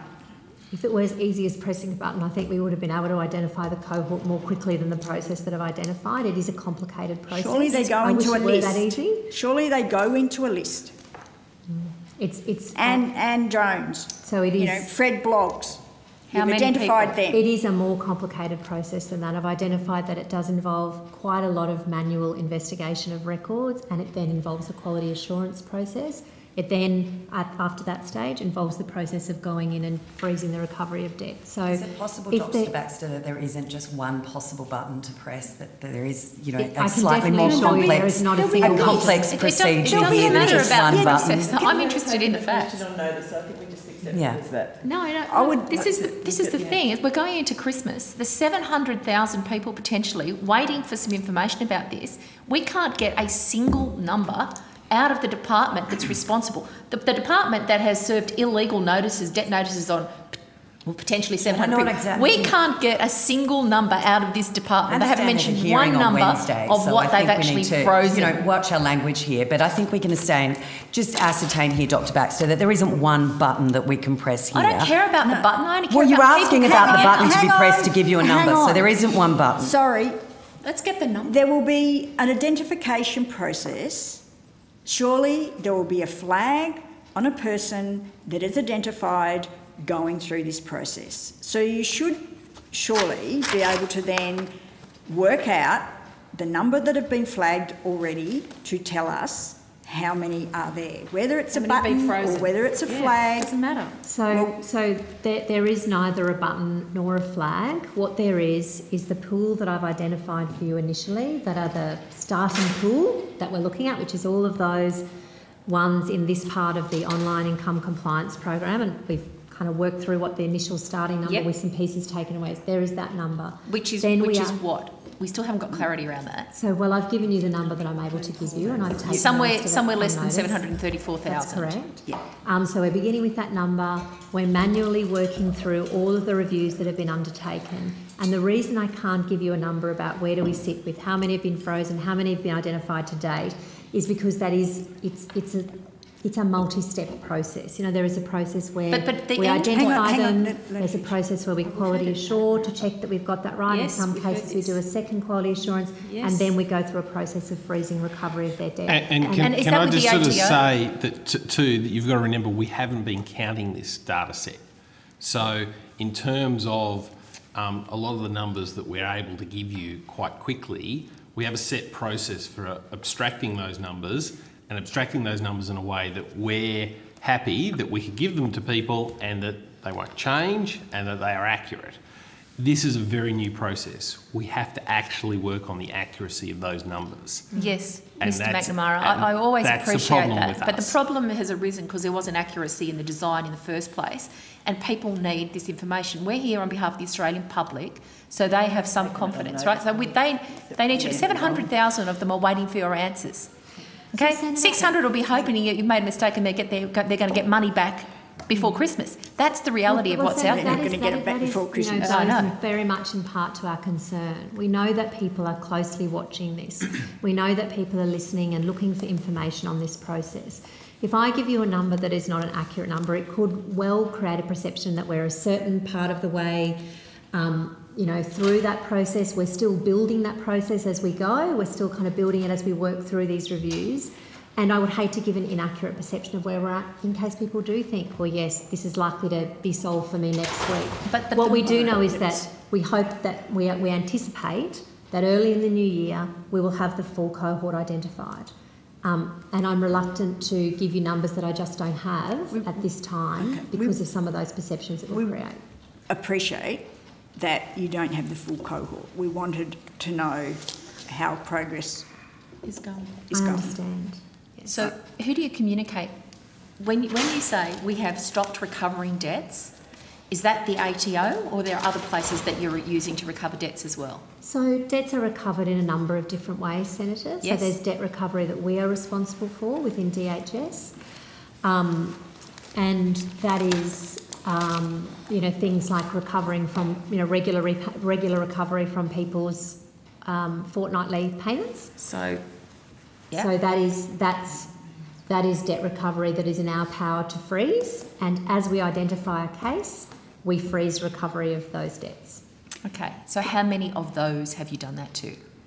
So, Senator, I've explained to you now as much as I'm going to be able to tell you about how many of the debts we've identified and how many of those debts have had their recovery frozen. And that is, I cannot tell you at this stage. I don't know what that number is today. It is a shifting number on a daily, hourly basis, but we anticipate that we will have those numbers identified early in the new year and that we will also have frozen recovery of those which have been identified by early in the new year. I'm so frustrated at not being able to get a number on this. You might not want to give it to us, but I'm absolutely certain you know it, Dr. Baxter. If you're freezing these, if you're taking an action, are we getting it an has to be accusation recorded here of somewhere. Dr. Baxter somehow, I'll just clarify. Dr. Baxter's taken the question on notice. Yes, all right. I think we move will on? move on, yes. Yeah, that'd be I'm really aware good. that Senator Askew has a clarification. Just had a clarification on that. You said that you've stopped, you're freezing, you removed or you freeze the recovery. Is the individual who is affected by this, which is what we're all concerned about, are they actually notified of that? So the individual, as we identify them, we freeze recovery of their debt. They will know that recovery of their debt has been frozen because they will see that there is more money in their payment than they would otherwise have, or that their recovery arrangement has been frozen. We are working at the moment on a letter to inform customers that this is what's happened when their recovery is frozen. That's obviously a reasonably complex process because this is not an easy issue for people to understand. So we are working quite closely with customer cohorts to get that letter right, but we do hope to be able to send that letter out to them very soon, explaining to them that you are somebody who's been identified as being in scope for this change that we've made. We have frozen recovery of your payments in the meantime, and we will let you know next steps in terms of your case as soon as we're able to. Well, the letter say we made a mistake and we're sorry. Hang on. Yeah, so I just wanted to... ask you. So the continuation from that is obviously that if it's not sent out soon, they may have a misunderstanding that their debt's been fully repaid. So you don't have a time frame on the letters going out, or? So no, I don't, but we do anticipate it being very, very soon. Okay, so we have developed a letter, we have done some user testing of that, we're doing some final testing, and then as soon as we can, for those people whose recovery has been frozen, they will get a letter explaining to them why that's happened. We also have a number of other communications that we've done more generally that you would be aware of, Senator. So we have material on our website. We have ensured that all of our people who are answering the phone lines across the department have information that if people ring up and ask, they can explain to them. Our compliance line, our dedicated compliance line, which we refer people to, obviously has some more specific scripts that they can explain to people to understand what's happened.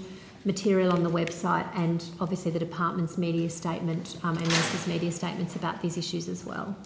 Okay, thank you. So just double following up and clarifying that, no letters have gone out yet, although some people have had their debts frozen. Is that a correct understanding? That's correct. Okay, thank you.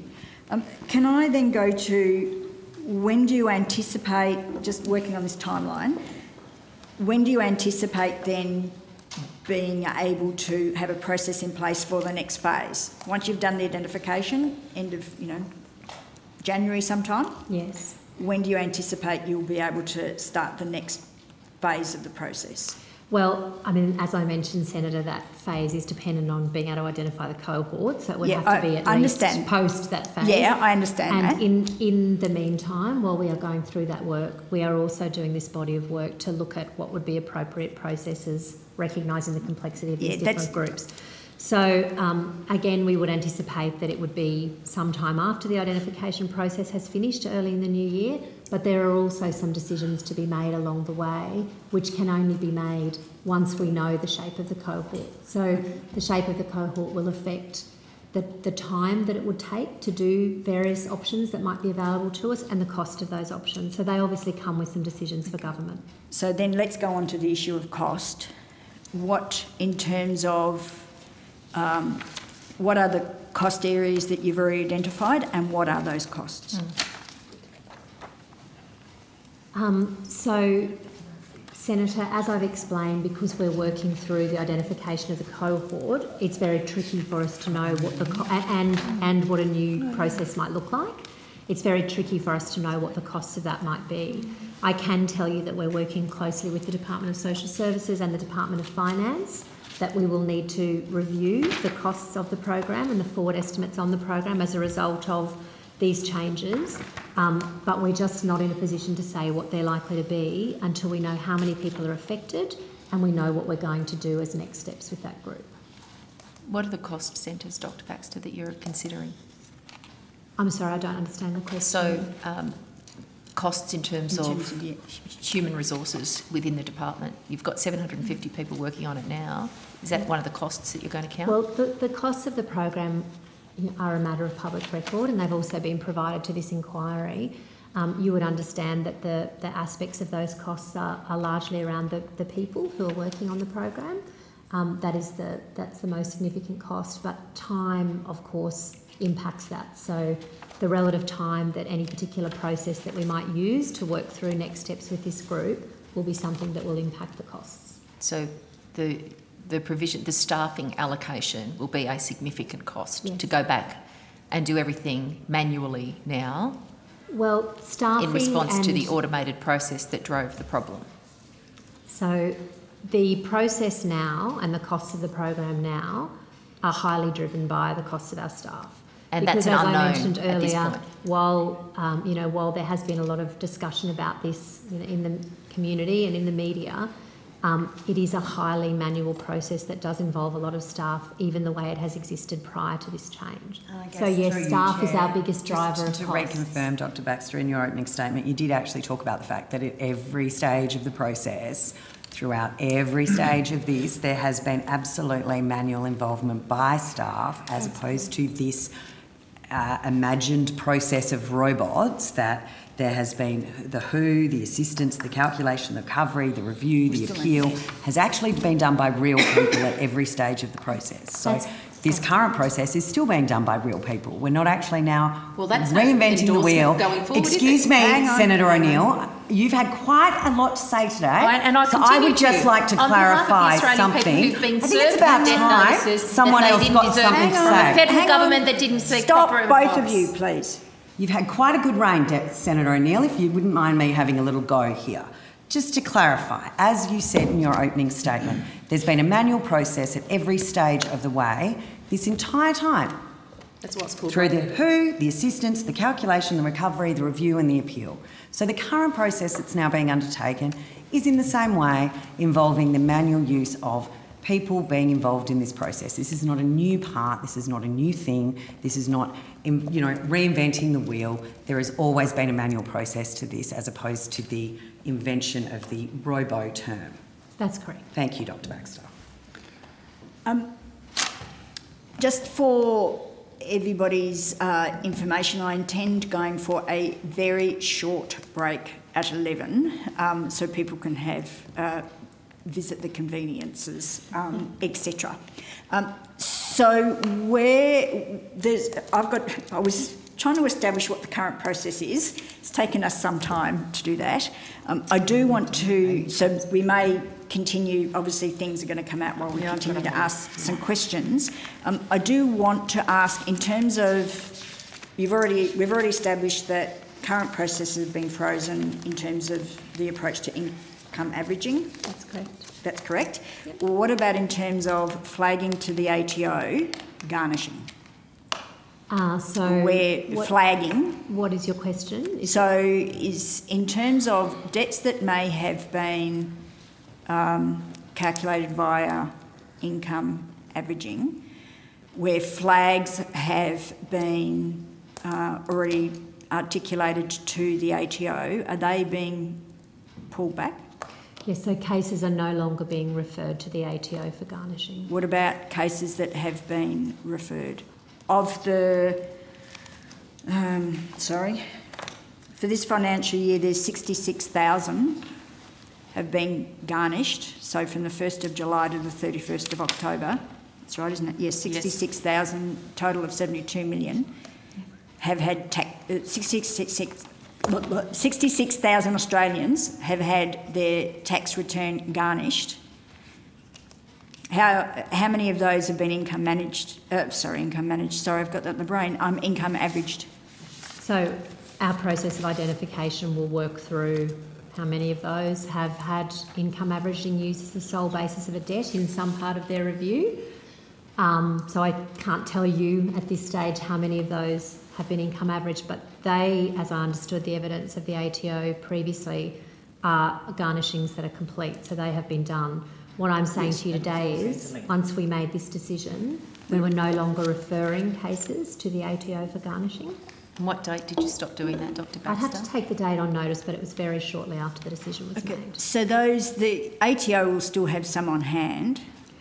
The evidence I understood from the ATO this morning was that once they are referred, that process happens quite quickly. Mr. Seaback might be able to provide some more information about how that part of things works for us.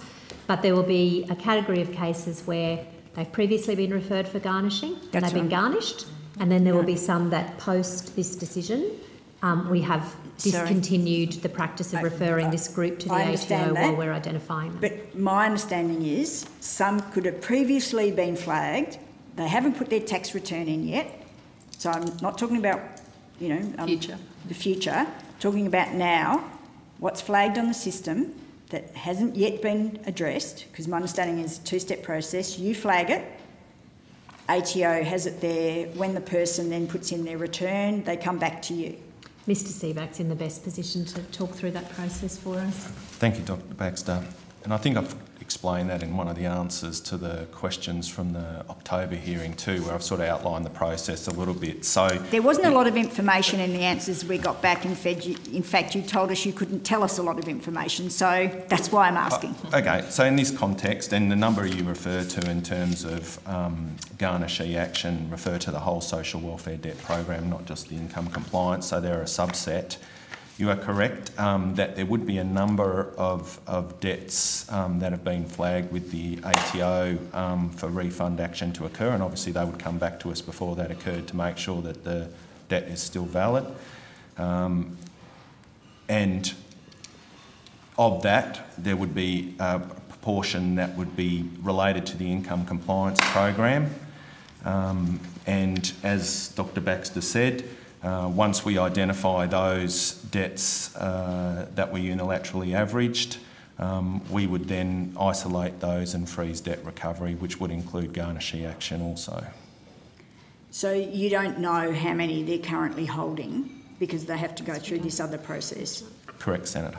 So if they come back to you then, if somebody now turns up from the start of the new process, if somebody comes up on their system as having been flagged, they come back to you.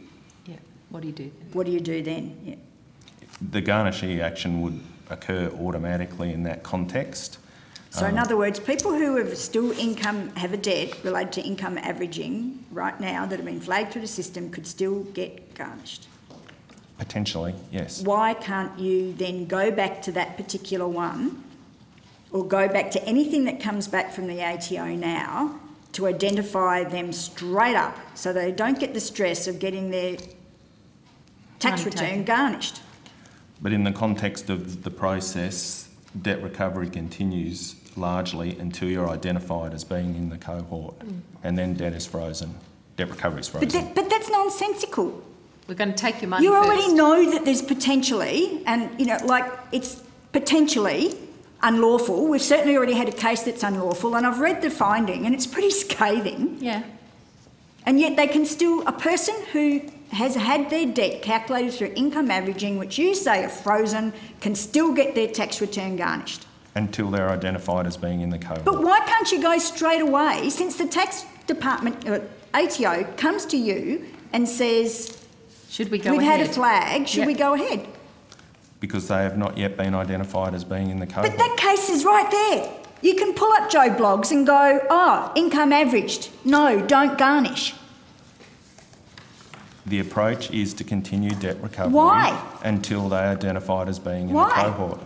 That is the approach. Because the system's more important than the people. No, is that what's going on here? Hang on. Seriously. Hang on. You said we've been told there is a human-based approach now. Surely a human can get a piece of paper or a file and look at it and say, this is based on income averaging, do not garnish this tax return. Well, isn't that what you're doing? So if I can just take a step back. So there are two separate processes that we're taking here. One is for the process where we are identifying people as being in scope, as having had some income averaging in their process.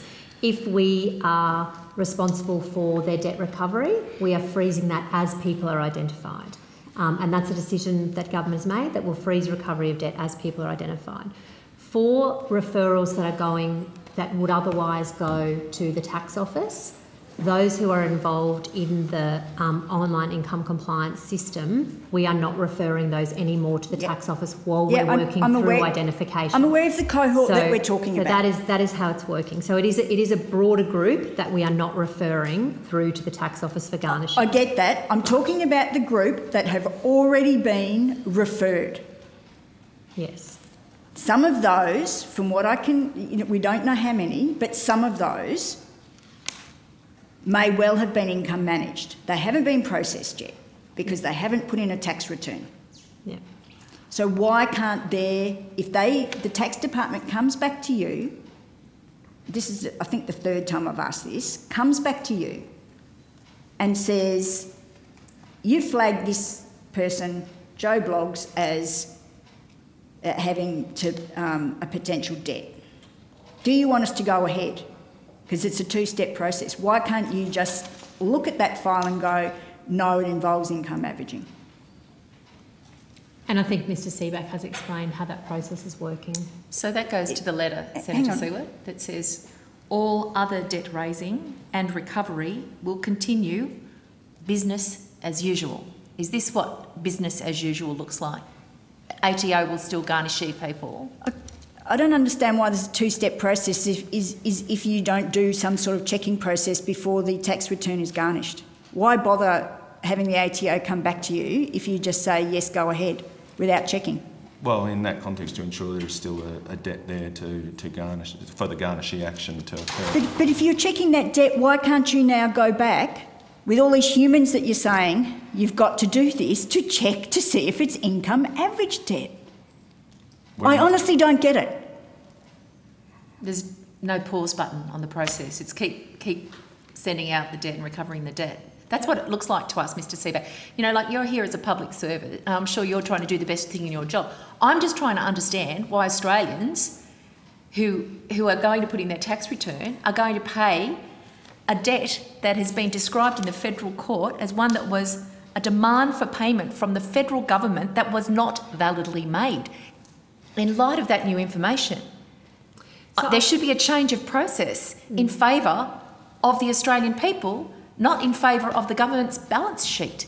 So, Senator, what I can tell you is that a decision's been made that we will pause recovery as people are identified as actually being in scope. And there's a moment of identification. Hang on, let Dr Baxter finish. Oh, it's the same process over and over. So we will pause recovery as they're being identified as in scope. Some of the queries that were raised, I think, over this side earlier around, would somebody be confused if they had their recovery paused and they were potentially in scope, then they found out they were not in scope and they had it reinstated a couple of weeks later, were part of the thinking about how do we make sure we identify these cases as quickly as possible, and how do we make sure that when someone has their recovery frozen, they can be certain that there's somebody who is in scope for this change. So what we have undertaken to do is pause recovery of those elements that we have control over as soon as we identify these people. We've undertaken to not refer new cases for garnishing to the ATO if this is somebody who's caught up in this part of the online income compliance program. Yep. But as Mr Seaback's pointed out, there are some processes that are still underway where the tax office may come back to us where it won't be as simple as that, but not all of those cases will be ones that have been averaged, and of those that have been averaged, they won't all be ones which, even if we went back and determined them not on the basis of averaging, would not necessarily have a debt. Yes. So we can take on board the suggestion that you've made this morning, that we should have a look at, is there some process we can do when those debts then come back to us for checking, to ensure that if we are aware that people are in scope, that's then not flagged for that final part of the process. We can take that on board, but that is the way the process stands at the moment. Business as usual. How many That's what it says. referrals will come back from the tax office every month or on a weekly basis? How does it come through to you? Just as a...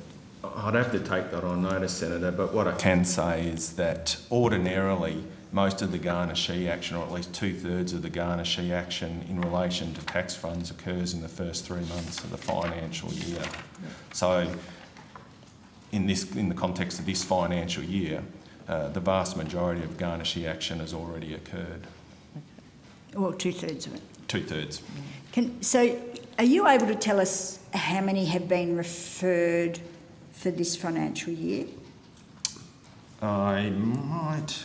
So we can work out, I appreciate what you've said, 2/3 of it, which makes sense, but how many have been flagged? I'll have to take that one on notice, sorry, Senator. I only have number of debts already garnished and the value of that. That would be... Well, that's what we've got. That's the 66. Yeah, and 72 million. And just to clarify something you said earlier, when you were talking about answers to questions on notice, you can't break that down further then, can you? That's all Centrelink garnishees, isn't it? It is correct. For all debts. All social welfare. All social welfare related debts. Sorry? It's all social welfare debts. Yes, that's what I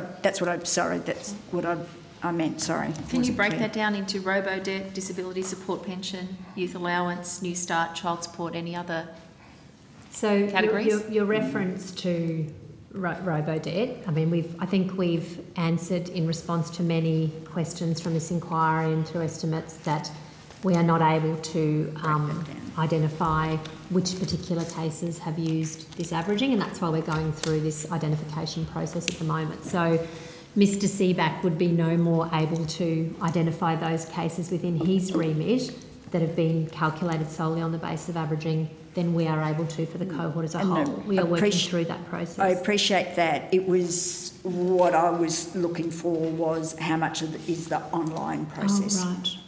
My understanding from the answers that we got previously is you couldn't break that down. Is that correct? That's correct. And it's not, I mean, it's more by reference to, I guess, payment type and those sort of things rather than the program that gave rise to the debt. So it's... Sorry, I'm not following what you've just said, sorry. So in the context of trying to work through that, it may be more, it's easier for us to do it by reference to payment type debt. Which is what Senator but not just program. asked. So the income compliance is not a payment type, it's just a program that operates to find anomalies across multiple. So it would be much more difficult and I'm not sure possible to be able to show where garnishee action occurred in response to income compliance versus So you could give us a garnishee detail, but not according to that structure. There is a structure that you could provide more fine-tuned data about garnishee action from the DHS. What would the categories what I'm for that? saying, but it would be by reference to payment type, so where the debt arose in the context of the payment type. Payment type is New Start. Yeah, great, fantastic. So could we get that? I'll take that on notice. Thank you. Can I ask a clarifying question? Yeah. So you said that you're garnishing from payments that come from DHS. So if somebody's got a debt, you're taking the money out of their fortnightly allowance that's coming. But the other source of garnishing is the ATO. What else? Sorry, just to clarify, it's not garnishing when we're taking material from their fortnightly payment. That's a payment arrangement that we have in place with people. I think the term we use is withholding. All right. So could you talk me through the different forms of withholding or recovery of funds, so I'm clear about what you do and what the ATO does? Well, in that context, the only thing the ATO does is facilitate the garnishee of a tax refund on our behalf. Great. Okay. So that's the only thing the ATO does on our behalf in the context of debt recovery. Okay, and they're the ones with the flags we've just been discussing. What else do you do in terms of debt recovery? Or let me just go through a few payment plans. Well, withholding. Payment. Withholding. Withholding. So there are a number of things we do, and often we split that between current customers and former customers of the organisation. So the department will withhold automatically a percentage of customers' payment or allowance if they do not negotiate an alternative withholding rate payment arrangement before the debt's due. And what's that percentage as a standard? It varies between payment types. I think the standard for, it's, I'll come back to you a little bit later, but I've got that somewhere. Yep.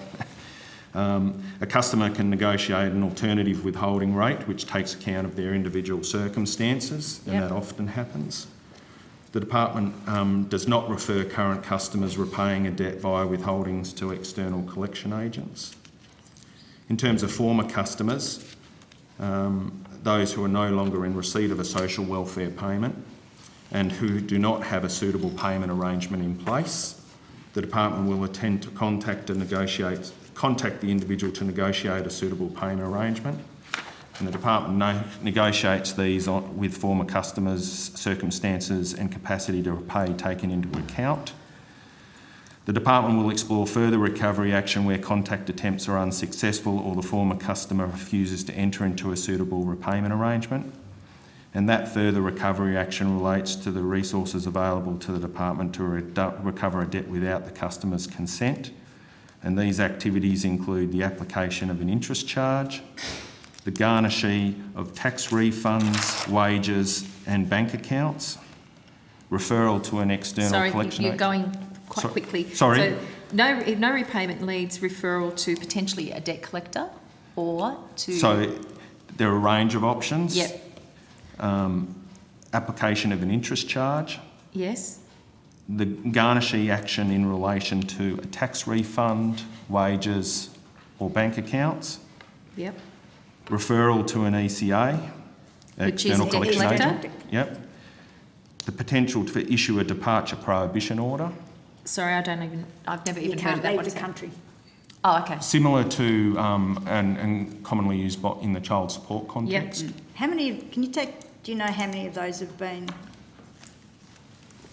Or maybe come back to that. Keep going through your I'll list. just write a note Can of you the ones write- I'm coming yeah. back to you on. Yeah.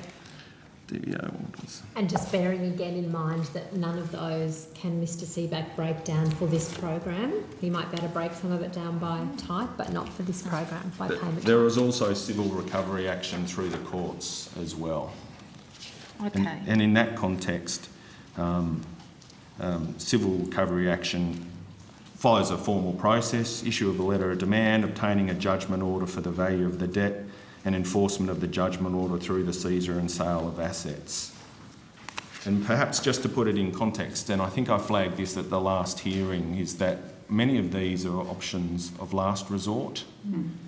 And so in the context, and you already have the figures around the garnishee of tax refunds, but perhaps just a few figures just to put it in context around bank garnishee and wage garnishee.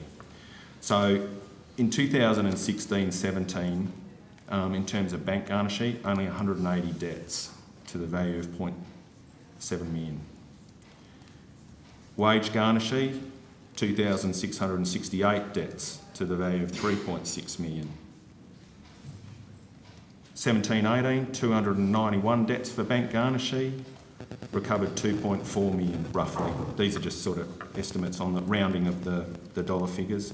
Wage garnishee for 17-18, 2008, 2.6 million. And for 2018-19, bank garnishee 305 debts to the value of 2.07 million, and wage garnishee 2,224 debts to the value of 3.92 million, which I think shows that we only utilise those more, significant powers as a last resort and conservatively. Thank you. Just one, if I can, on debt recovery practices, seeing as we're there. I'm sure you're aware of an article by Catherine Murphy in The Guardian with regard to the Office of Information Commissioner about private information being handed improperly to debt collectors under the Robo-Debt scheme. You may want to give us a copy of that article. Okay. That's all I've got. So would you be able to provide some detail about... Well, in that context, I'll say up front that the department treats the protection of personal information extremely seriously.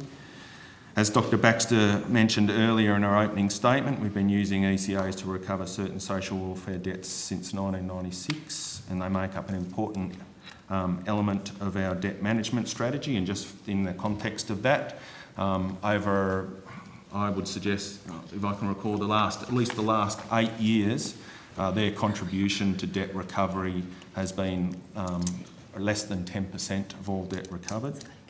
So just to put in the context that element of it. And what's the quantum of that, Mr Seaback? I can provide that just quickly, if you bear with me 2 seconds. So in 2014-15, and I'll just round these out, ECAs contributed 131 million to debt recovered that year, about 9% of all debt recovered. In 15-16, about 144 million, which equated to about 9.4% of all debt recovered. In 2016-17, 126 million, which equated to 7.7% of all debt recovered. In 17-18, 125 million, 7.4% of all debt recovered. And in 18-19, 147 million, 7.9% of all debt recovered. And just recognising again, that is all social welfare debt, not the ones we're talking about here. Okay. And if I can just go back to the comment you made about the article in The Guardian, We have not received any information about matters raised with the Australian Information Commissioner. As we've said before, the department no longer raises debts where the only information we're relying on is our averaging of Australian Taxation Office data. We are identifying online compliance reviews affected by this change and will freeze recovery of these debts. And that includes, and I think in this context, similar to the referral or ceasing the referral of relevant cases to external the ATO for garnishee action. We've also stopped the referral of cases to external collection agents. Okay. So that begs the same question that I was asking for. And it would be the same answer. Business as usual. You haven't recalled ones you've already given out. So only where we have identified them as being within the target cohort, and then we do recall them as part of freezing debt recovery. So we've blanketly, for cases that are within this part of the online income compliance program, we're no longer referring to the ATO. I get that. Yep. And as people are identified as being in scope, we will recall them, but not blanketly recalling all of those that are in the online income compliance program. So the same question in terms of the number of garnishees that are out there with the external collection agents. With the tax department, can you ATO, sorry, can you tell me how many then are out there currently with external collection we'll agencies? We'll take that on notice. Okay. Now, I did say we're going to break at 11. I know Senator Askew has... I only have one question. You had a clarification question. The referral of flags to the ATO. I just wanted to understand how many and how often they were, roughly being done. So is it once a year that you do it? Is it every month? How often do you send a list off? I'll take that one on notice. Just I have it in the back of my mind, but I just want to be certain. So when you do that, could you sort of how often it's done and the numbers that are flagged, like on that basis, and then also what percentage is then recovered? Yeah, and then what's that? What process do they call the recovery? Sorry. Identification? No. When you do the clean-up process at the end. Reconciliation. No, it was a tune-up. Tune-up. That was actually from DHS to them, I think is what he said. True up. I can't read my own writing. True up. True up. In their evidence. Yes. Yeah. That's not a process not a term that you use. Control. I mean, a true up is not a tune up. No. I mean, I think the time period they were talking about was the commencement of the new financial year. They may have been talking about the family tax benefit process with the annual reconciliation to that, but I couldn't be certain that's their term for that. Okay, we'll clarify that. We'll clarify that. Okay, so let's come back. I'll give you an extra minute at 11:10. Excellent. Okay? Great.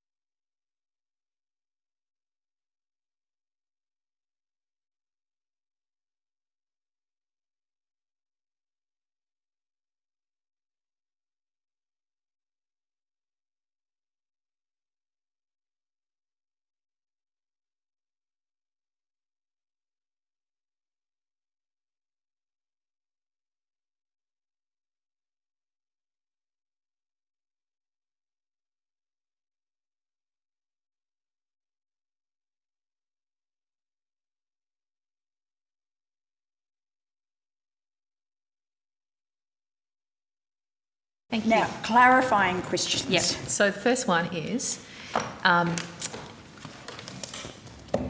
there's a group of people who received a debt notice generated in the same way as Ms Amato's, which was found to be not validly made, who also, apart from the income averaging, probably provided some pay slips, incomplete information, because they didn't have comprehensive employment information. What's happening with that group? So, Senator, I think I stepped you through before all of the people that we are identifying as part of this process of identifying. And my the question cohort, is, in that and it cohort, will include. So let me go to it. So it will include people who all we have is income average data. It will include people where some component of their debt was worked out on the basis of income average data. So perhaps they've got a debt that includes number of employers and we only income average for one employer, we would pick those up in it. So where there is any element where a component or a year or an employer of the debt has been calculated solely on the basis of income averaging, we have made sure that our process can pick that person up, count that case, include that in this cohort.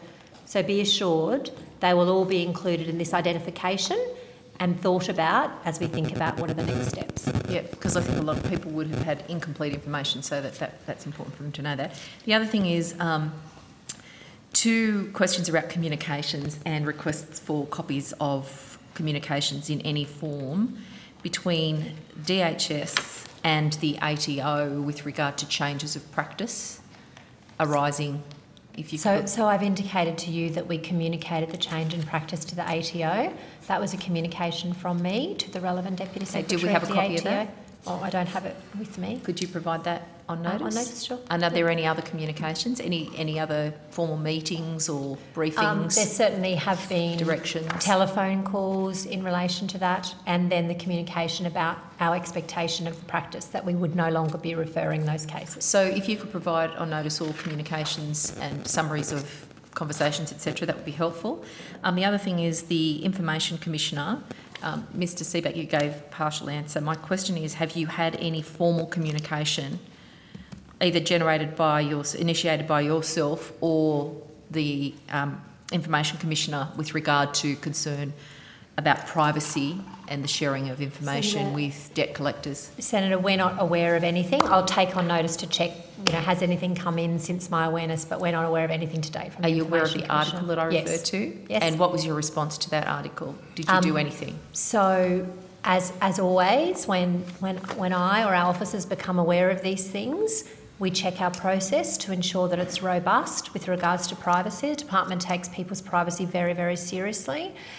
So we looked at our processes to ensure they are robust and also to check whether we had received any notifications from the Information Commissioner, which we had not at that stage. But I will take on notice in case we've received any in the meantime. I'm not aware of any. Was it serious enough for you to write to the Office of the Commissioner? No, I didn't write to the Office of the Information Commissioner. I investigated our processes and was assured that our processes were appropriate with regards to people's private information. So, Dr Baxter, I appreciate the fullness of your answer, but given the failings of DHS, I don't know that the Australian people have confidence in your processes anymore. Can I encourage you to write to the Information Commissioner on behalf of people who have these concerns, find out the detail of what's going on? Thank you. We'll take that on notice. Thanks. Okay, what I wanted to go to now is the legal side of this and legal advice that various departments have sought.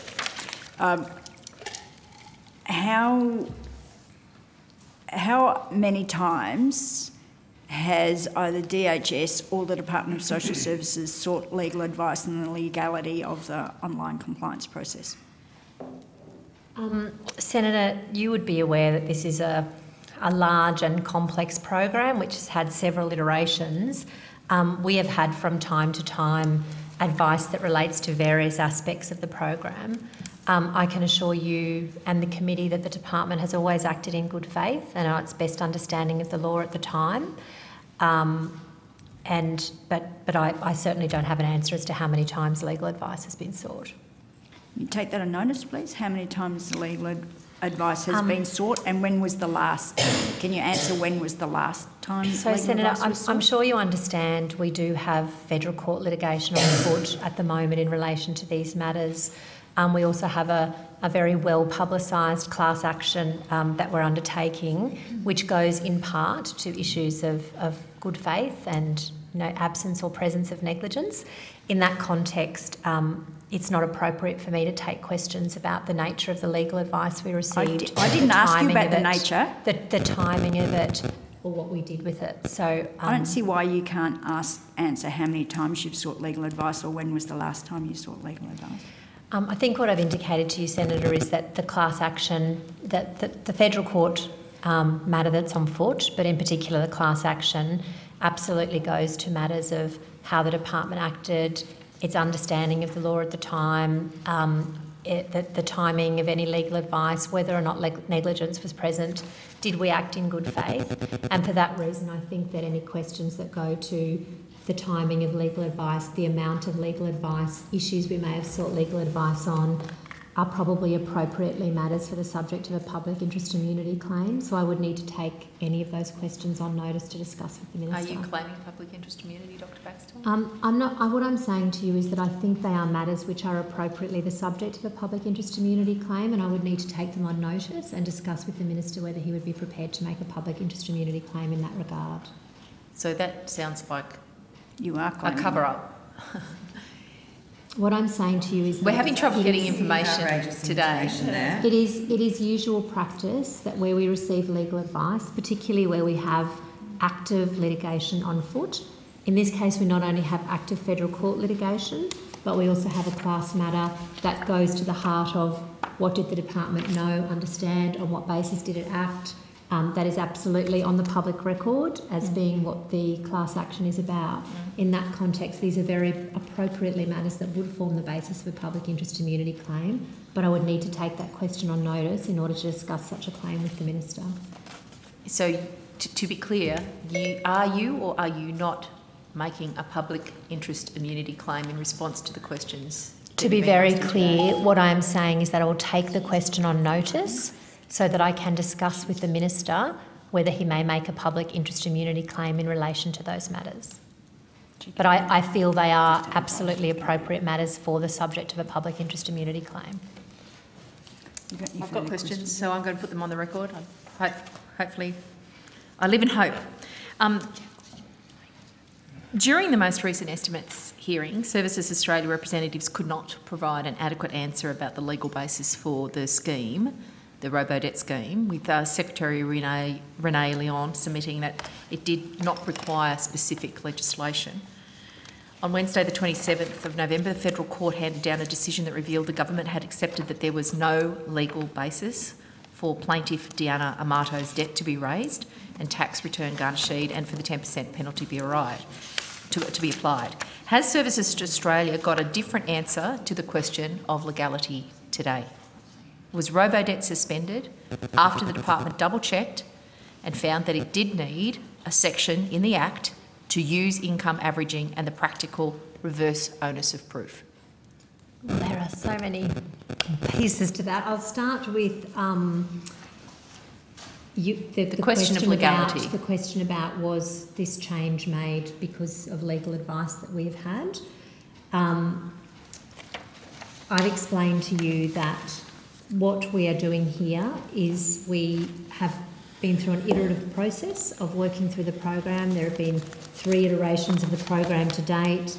We've continued to work with customers, staff, third party, Ombudsman's Office. We've listened to evidence before this inquiry and we continue to listen to the evidence given here. The work that we've done to date has very much focused on how do we improve engagement with our customers, and that's been through things that I know have been explored with this committee in some depth, like the work we've done on introducing registered mail, some work we've done earlier this year about how do we increase our contacts with customers to improve that engagement. So the change that we've made to the program is in response to that ongoing program of iteration, listening, working with customers, working with staff, working with organisations, rather than in response to a particular legal matter. So, Dr Baxter, to be clear, you're saying that the legal matter that I referred to has not impacted your change of practices, that was a natural iterative response, that you've now pulled 750 people off what they were doing and onto this, and it's got nothing to do with the legal case of Miss Amato. What I'm saying, Senator, is that we have been engaged in an ongoing program of work. Yes, I know, I heard what you said, but you're saying it's got nothing to do with the legal thing. Well, so Dr. Baxter, I appreciate the fullness of your answers, but you're answering questions that you want to ask yourself. My question is, are you seriously telling me that your decision of change of practice that we've been discussing for some hours this morning and pulling 750 people, half of your workforce, off what they were doing to clean up the mess of robo-debt, had nothing to do with any legal matters? I find that hard to believe. Is that what you're telling me? So what I am telling you is that our work to increase engagement with customers, including looking at how can we have less reliance on income averaging, absolutely predates the current litigation. Of course, as we're involved in processes of reviewing our processes, ensuring they're as robust as they can possibly be, we take into account litigation we may be involved in at the time. But what I can tell you is that body of work to improve our engagement with customers, to make this the best, most responsive program we can, has predated and coincided with litigation that we may have been involved in. It is by no means a single or deciding factor. Yes, the gremlins of the system. But somebody's listening. Dr. Baxter, I appreciate the way that you're playing the game here today and your robust defence of robo-debt. But we've sat in this room with you, and I've been on phone calls with the department where income averaging, just a matter of weeks ago, was still being robustly defended by your department. So I find it hard to believe that the change of the scale that we've been discussing this morning is not driven by the court case. So I'll ask again, have you got a different answer to the question of legality that was asked of Secretary Renee Leon, saying that it did not require specific legislation in an act to use income averaging and the practical reverse onus of proof? And Senator, what I can tell you is that compliance activity is not unlawful. The program, our best understanding of the legal position is that the program is not unlawful and that the department has acted at all times in good faith and on our best understanding of the legal position at the time. So the Minister refused to provide any legal advice about the scheme. Will the department confirm that there was advice provided? So I think, Senator, I've already told you that in a large and complex program like this that's had a number of iterations, there has been legal advice about various aspects of the program over time. So was there legal advice provided at the commencement of the OCI phase? Was there what? I'm sorry. Was legal advice provided at the commencement of the OCI phase? The first phase? Yes.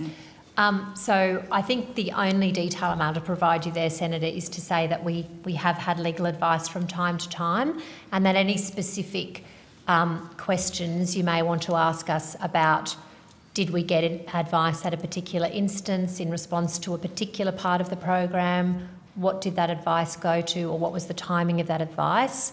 That reflects the answer I gave a moment ago where I said I think given the class action we have on foot, these are matters that properly go to the subject of a public interest immunity claim, and I would need to take that on notice and discuss that with the Minister. But this is a very significant change of practice for the DHS. Before it commenced, I'm not asking about during the process yet, but at the beginning of a very significant change, is it standard practice for the department to seek legal advice to determine if the action you're about to take is actually legal or not? So the department will assure itself from time to time, particularly if it is entering a new program, that it's confident that the program is lawful and that it's acting on the best understanding of the legal position at the time. That would be usual practice, yes. So did you take advice at the commencement of the OCI? So I've already indicated to you, that you're not going to answer that question. I won't be answering questions that go to specifically did we get legal advice at a particular time, the content of that advice, the source of that advice, because that does go to issues that have been raised through the class action about what we understood, why we took particular decisions we did, and issues that have been raised of negligence or absence of negligence. And I think I've given you as much as I can, which is that the department... I'm still going to ask my questions because I want you to determinedly determined not to answer them. So did you take any advice at any point throughout the scheme's operation and refinement? So I've already answered that question, Senator. I've told you You may that, or may not, but you're not going to tell us. Well, no, I've told you that in a program that's as large and complex as this one and has had several iterations, yes, we have had legal advice on various aspects of the program from time to time. But you just won't tell me, well, did you take advice immediately following the Victoria Legal Aid submission to the Federal Court? So it would be normal practice that we are engaged in discussions with our legal advisors, both in internal and external, around litigation. That is a there would usual be a part of the trigger, process. would assume, that would mean that you took advice. What about after the department received the letter sent by Gordon Legal indicating the firm was proceeding with class action? Did you take advice then? So in relation to any litigation, it is a normal process that we work with our legal advisors. So that's a bit different from I'm not telling you anything to yes, we have been taking legal advice all the way through the process. That's not what I'm saying. I'm saying to you it is standard practice that where we have litigation on foot, that our legal officers are responsible for assisting us in running that litigation and we would be working with them. I'm not talking to you about any specific advice that we may or may not have taken in relation to this case, other cases, the program as a whole, because I've indicated to you that there is litigation on foot currently now that goes precisely to those matters, and therefore, as is standard practice across the Commonwealth, long-standing standard practice, these are matters which are properly the subject of a public interest immunity claim, and I would like to take those questions on notice so I can discuss such a claim with my minister. So what we've discerned is the detail you will take on notice, but in general, it is the practice of DHS to take legal advice, particularly when legal matters arise. No, so what I'm saying to you is it is standard practice across the department and the government that lawyers run legal proceedings. And so if we are engaged in legal proceedings, of course we would be working with our lawyers on those proceedings. But you're not willing to talk to us about that? No, not at all. Thanks. Okay. I did want, do you have any further legal? I wanted to, employment, you've been sitting there very calmly. I know Senator O'Neill has questions, as do I. What I'm keen to understand is, let me go to my bits of paper, around the issues around vulnerabilities. I still have confusion in my mind about how we deal with people with vulnerabilities, whether they've had, well, we know that they've actually had debt notices, and I'm keen to understand which cohort of people with vulnerabilities have these notices and how they got them. Can I please ask you, Ms Pitt or Ms Jensen, sorry if I'm asking the wrong person, and that is, can we clarify how the department addresses vulnerabilities, and then I want to ask how the Department of Social Services addresses vulnerabilities.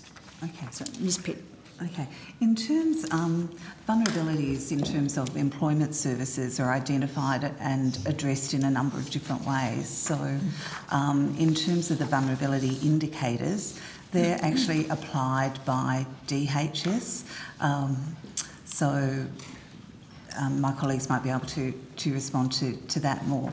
But in terms of employment services, if an employment service provider, when they're working with somebody, especially for the first time, if they have a vulnerability indicator applied, or if vulnerability is indicated in some other way through the job seeker classification instrument or in conversation with their employment service provider about their personal circumstances, then those are things that are taken into account in working through and developing an individual job plan. Okay. Do you take in, so can I then go to DHS? If say a job service provider, as I'm saying that, the TCF is running through my brain and how those vulnerabilities are flagged, but just say, ignore that for a minute, somebody turns up at their job service provider, they're streamed into the job seeker classification instrument. Through the job seeker classification. That process, does it take into account any vulnerabilities that have already been flagged with DHS? Well, in terms of the job seeker classification instrument, so that's a series of questions that are asked, and so that's dependent on the job seeker disclosing information.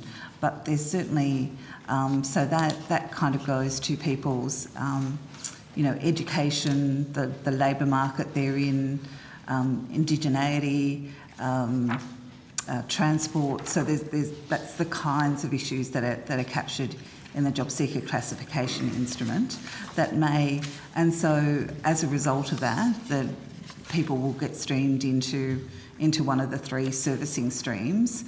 So if somebody through that process is streamed into stream B or to stream C, that would indicate that that's a person who's got,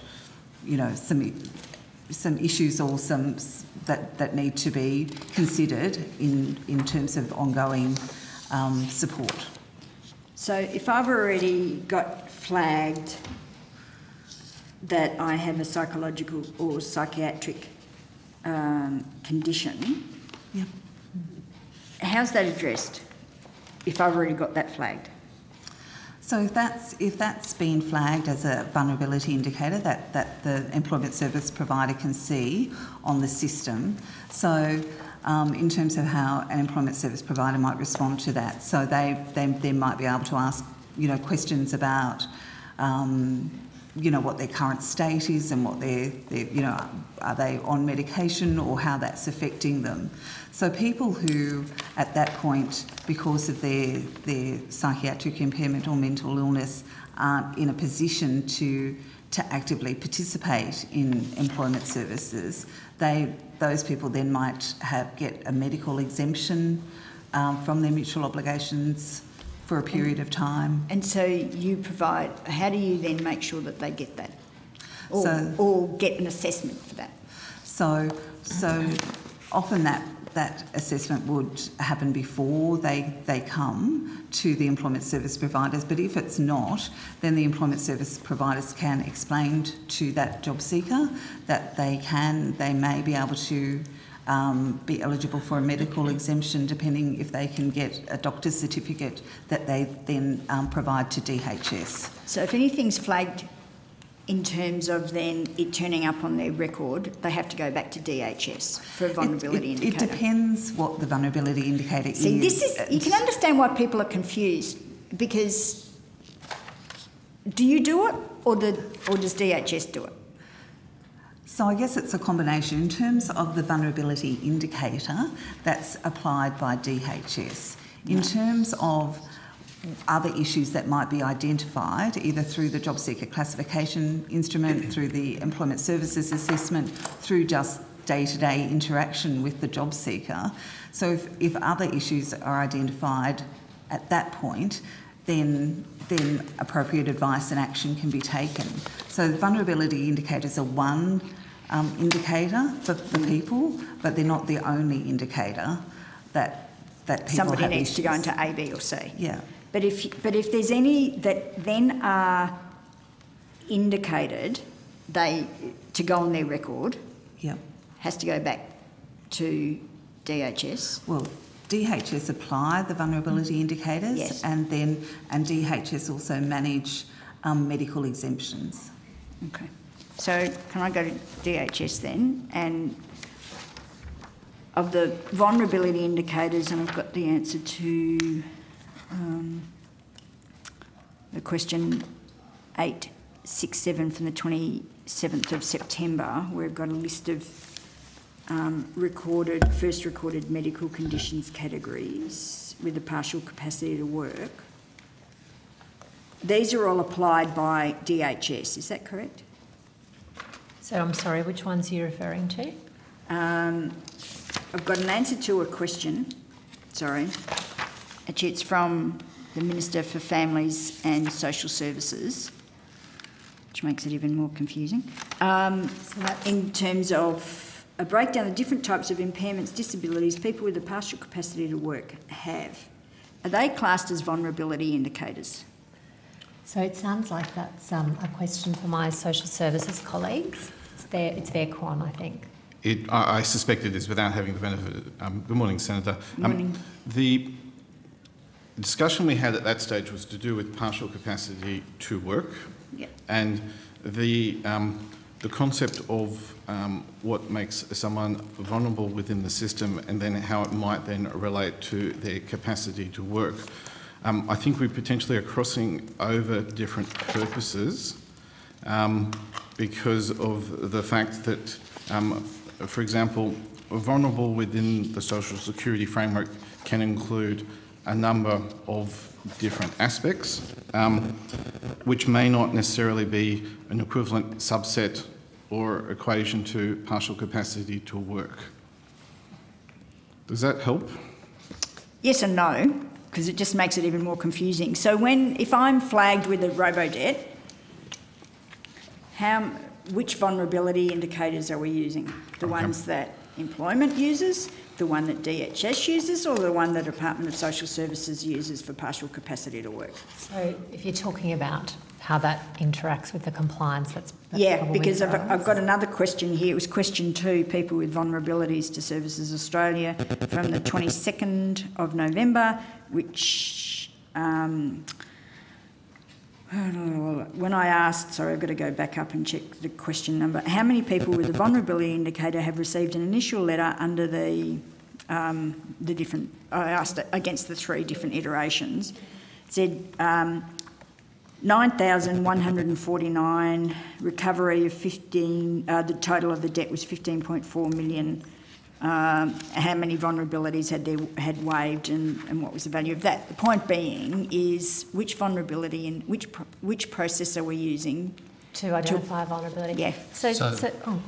No, please. So in answering that question, Senator, we use the vulnerability indicator for the purposes of the job seeker participation, which has been the one that we've used in the program from inception to identify this particular group, although the group of vulnerable Australians is broader than the vulnerability indicator, and we do exclude a wider range of customers from reviews. I can go through that list in a minute if you wish.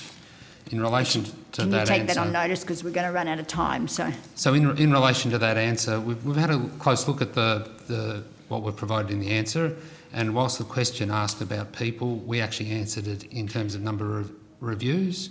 So the number of actually people is lesser, it's about 8,600. Of the 8,600, we've also identified somewhere around 1,100 reviews were cancelled within 24 hours of the review being initiated.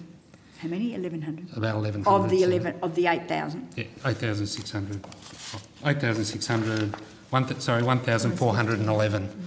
Sorry, can you start all that again? So of the 9,149 reviews which we answered the question, even though the question was phrased as people, and this goes to the heart of some of our In other words, some people had more than one review. Yeah. And some reviews have more than one debt. So when we answer a question, we need to be careful. So we have 8,600 people.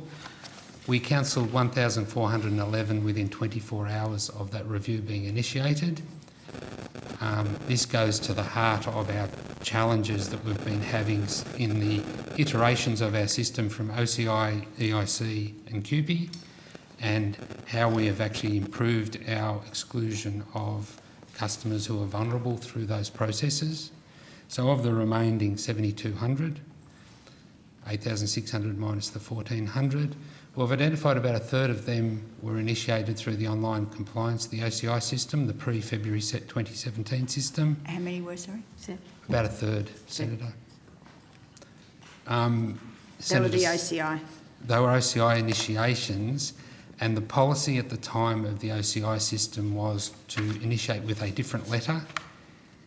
It was a letter where we asked the customer to ring, not to go online, so we could resolve the review manually with the customer. So that was the OCI process.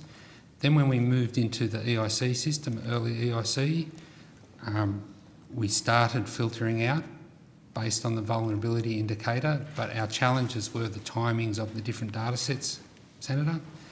And so a number of vulnerable customers were initiated through EIC. We improved that over the course of the EIC system. partly because of some of the cases that were brought to various hearings of the committee, so we could identify where in our exclusion process we were falling where it was not working for us. So what we have right at the moment with the CUPE system, as well as the vulnerability indicator from the participation arrangements and the range of other things that we'll take on notice, we're also screening the data in a 24-hour period. So if so the only ones that may be triggered now, initiated, is if the vulnerability indicator goes on 24 hours after we've initiated it. So we haven't got the databases in full sync, and that was a significant problem we had in the EIC period, was the lag in database identification and then movement to the initiation system was a factor. So, sorry, if you just said if they go on after 24 hours or within the 24 hours? We're running the filter daily now Yes. to make sure we can match up with people who have vulnerabilities. So if they come in within that period, they might slip through. Correct. And the other change we did, Senator, during the EIC period when I've unpacked what's gone on, early EIC, we excluded people who had a current vulnerability indicator. So from some of the other evidence you've heard, vulnerability indicators go on, they go off, the customer then may present again. We made a change during the course of EIC to actually go back to the beginning of 2017, and our rule was any indicator at any time back to the beginning of 2017, we would exclude them. Okay. So it's an improvement, and we are seeing that in the reduction. What date did you make that change? I call that the late EIC period. Senator, I'll take it on notice. It's like Jurassic. I was just thinking, It has been a bit of an archaeological examination. When people come back and dig, they won't believe what they're going to find. So the debts that, in this answer to this question, question 2 of the 22nd of November, where I was asking around this issue, the number of people that have been referred to debt collectors, 1,812. Are you able to break that down? Was that OCI, EIC? I'd have to take that on notice, Senator, but I will. And are they... We could identify Still- them and have a look at, and you're interested in their current status. Yes, please. I'll take that on notice. Okay, thank you. In terms of, and I know Senator O'Neill's got some further questions here. In terms then of how that interacts with partial capacity to work, with Mr Bennett, I must say I'm still confused then how the partial capacity to work process differs from the vulnerability indicators from DHS and the job capacity assessment process. Effectively, Senator, the partial capacity to work, as we've discussed previously, deals with the person's capacity to work and if it's less than 30 hours. Yep. And that might be caused by a number of different factors. But it's done within that stream of working out the ability for the person to participate in activities that whether or not they're above or below 30. Yep. So it's almost, and I'm not saying that some of these people won't be vulnerable, but it's almost like we've got two different lenses looking over them from two different sort of frameworks. And the vulnerability indicators that people would have, certainly some of the partial capacity to work would be subject to vulnerability indicators. If it would be of assistance, I can take this on notice. Yes, it would be. Could you Okay. take it on notice? But also then I should be asking how many people with a partial capacity to work have had a debt? Initial letter and a debt notice. Can I suggest that you might want to refer that to my colleagues? Yes, I am. Okay. Sorry, I was shifting my gaze, but I'm just wondering, does partial capacity to work show up in the DHS, how it shows up in the DHS system? We'll have to take that on notice, Senator, initially to have a look at what's feasible or possible with the different data sets and the reference points, and then we can see what we can do. Okay, thank you. I'm going to put some questions on notice, but I'm aware of the time and I'm aware that Senator O'Neill has more questions in employment. Thank you. Just if I can go quickly back to the changes that were announced by Minister Robert on November 19, was this informed by legal advice to the department? Is that a new question, Senator? Or is Yeah, that... I'm just going to go through my list. I want to make sure I've covered it off. Yes or no? I'm sorry, could you ask the question again? So with regard to the changes that were announced by Minister Robert on November 19, was this informed by legal advice to the department?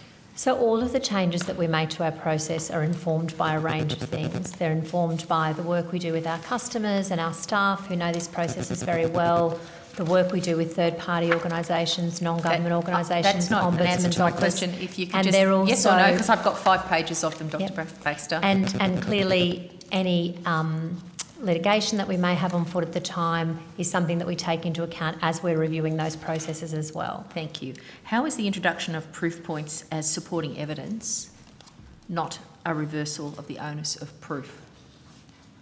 So the Minister's reference to further proof points in his initial statement of the change that was being refers to the fact that we will no longer solely rely on income averaging as the basis of generating a debt. So, for example, in reviews that we have in train at the moment, we're working with customers to see what other information they may have for us. Perhaps that's bank statements, pay slips, other information they might be able to provide. And in our work that we're doing that I outlined before about looking at the processes going forward, we're looking at what might be appropriate ways to take those next steps for that group as well. So he's referring to other information other than income averaged ATO data that we may be able to obtain in working with the customer. So that's 2 sources that I'm aware of, which is bank statements and former wage verification documents. Is there anything else? It may be that there's a range of other information that the customer has or we have on our record. I don't think that they're the only 2. They're certainly 2 really important pieces that we look to. If you could take on notice to provide me with the other sources of proof that you use, I would appreciate that. And my question following on from that is, does this mean the department will now be redirecting resources to use its powers to obtain employment information under the Act, which in previous hearings you've indicated, excuse me, has only occurred 1,000 times out of the 700,000 plus people who have had a robo-debt served? So my recollection, Senator, is that 1,000 was in relation to employers, and I think you're asking about employers and financial institutions now.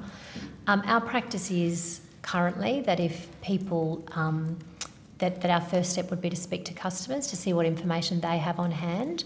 If they need extra support in obtaining that information from either financial institutions or employers, we can use our powers to help them obtain that. And my question is, are you going to use them in the way that you used to use them before the robo-debt scheme came in and this got cost shifted as a work of incredible tapestry by Australians right across this country, 700,000 of them?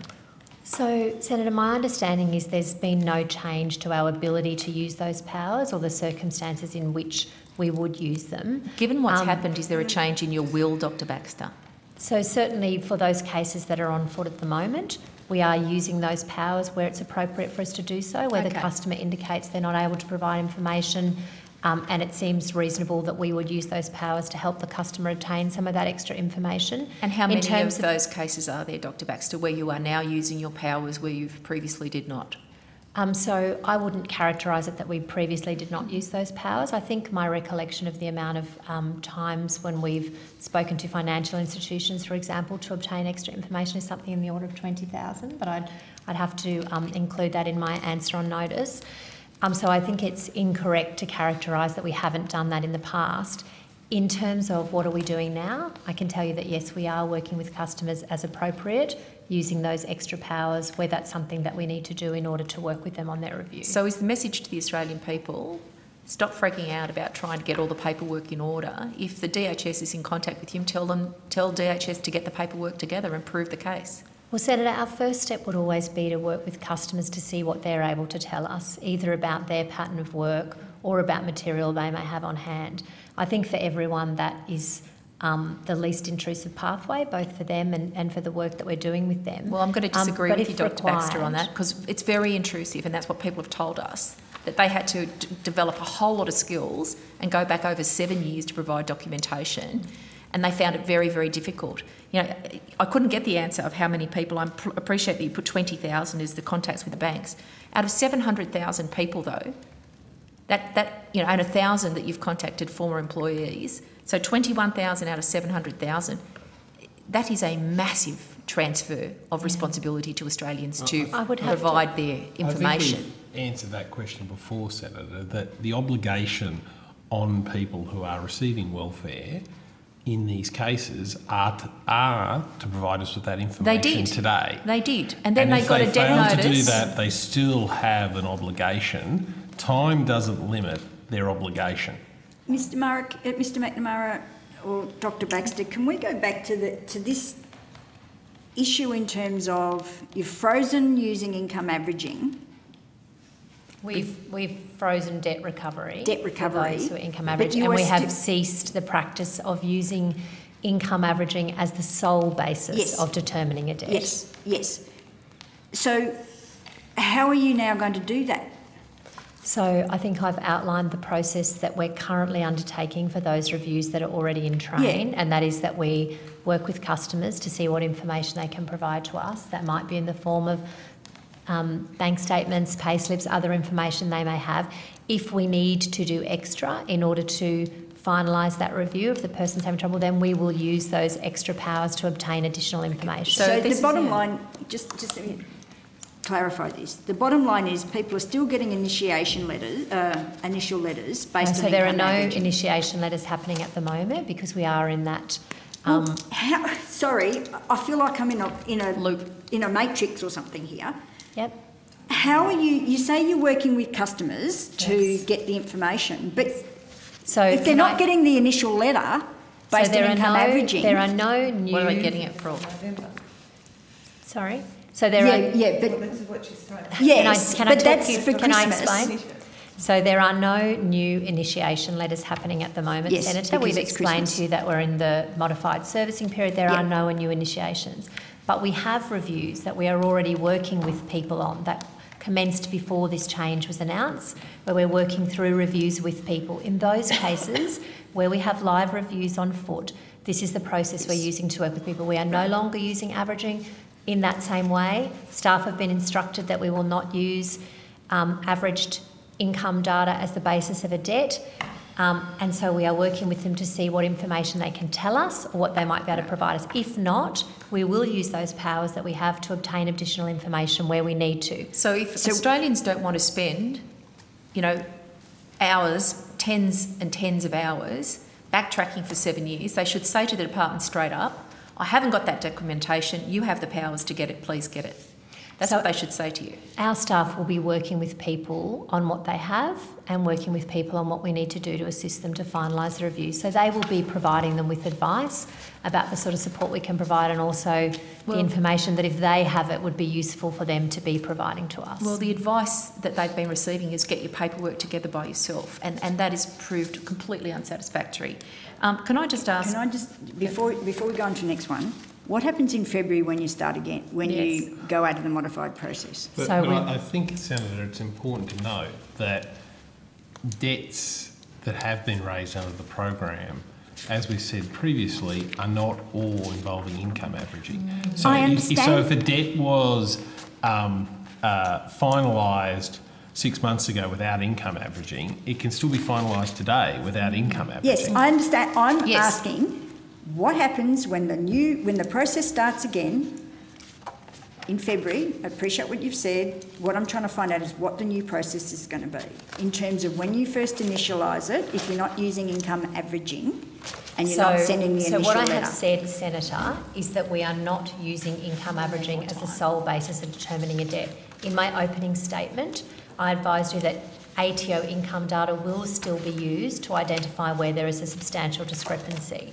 So if we are not sending initiation letters at the moment, but if we were, that discrepancy letter could still be sent on the basis of saying, hey, we've received this ATO data, it doesn't seem to accord with what you've told us, can you please work with us on this process? As to what will happen in February, I've talked through with you that there are a number of processes underway in the department at the moment to look at options of what will happen for this group and for the program going forward.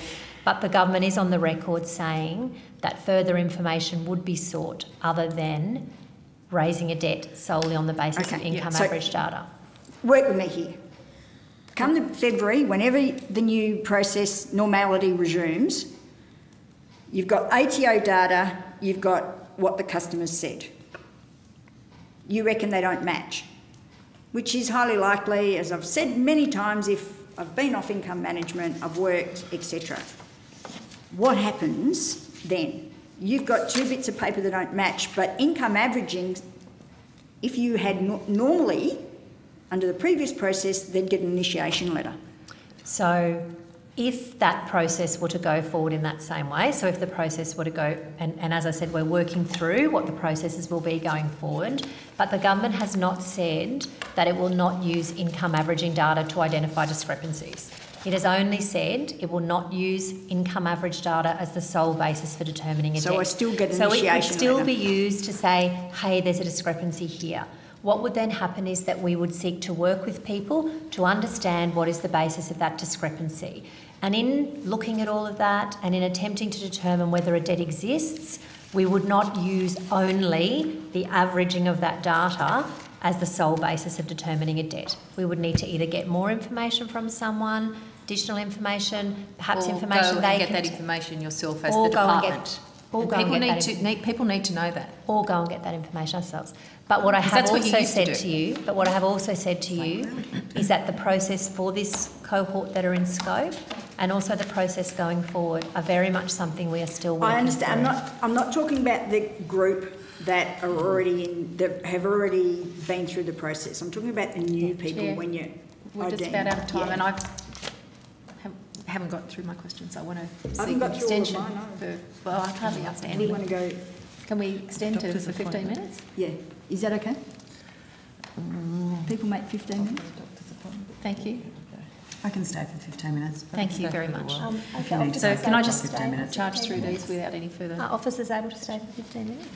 Thank you. Excuse me, Chair, too. I can also come back to you on a couple of the questions you asked around DPOs and withholdings if you want to do that. Yeah, at the end, if you could tell us that, that'd be good. Excellent. We haven't got any numbers of the kind that we wanted earlier. There's no numbers emerged about the number of people. No. Okay, the Minister's urged individuals with robo-debt to wait for the department to call them rather than contacting Centrelink. How many phone calls have been made to the department regarding robo-debt since the announcement on the 19th of November? So, Senator, I'd have to take the exact number on notice, but I can tell you that there's not been an increase in the number of calls to our compliance line or generally to our customer service lines. How much does each phone call typically cost the department in terms of taking up staff resources? I would have to take that on notice. What's the diversion of the department's telephony services? Was this diversion of the department's telephony services the reason the Minister urged people to stop calling Centrelink after the scheme was found unlawful by the federal court? I'm sorry, which diversion of telephony services? Well, the Minister told there people... has been no diversion of... There's been no change to our normal pattern of receiving telephone calls since the... Are you aware of the Minister's statement? Yes. Telling people not to call Centrelink? Well, I think the Minister's statement was that people should not feel that they have to call, that they will be contacted regardless, that we were concerned to make sure people did not feel that they had to do something to make sure that they were identified as a case that had used income averaging as the sole basis of their debt, and that they didn't have to do something to make sure that recovery of their debts was frozen. So we were seeking to reassure people that you don't need to do anything, we will do both of those things. And as I've said to you, there has been no change in the call volume. I mean, So I don't have the the exact Minister's numbers statement with not me, to call was effective.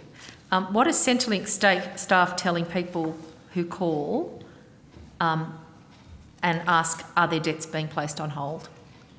So whether people call through our normal DHS lines or through our dedicated compliance line, they'll be given the information that we've given you this morning, which is that we're working through a process of identifying those customers who are in scope for this change, that as they're being identified as being in scope, recovery of their debts will be frozen.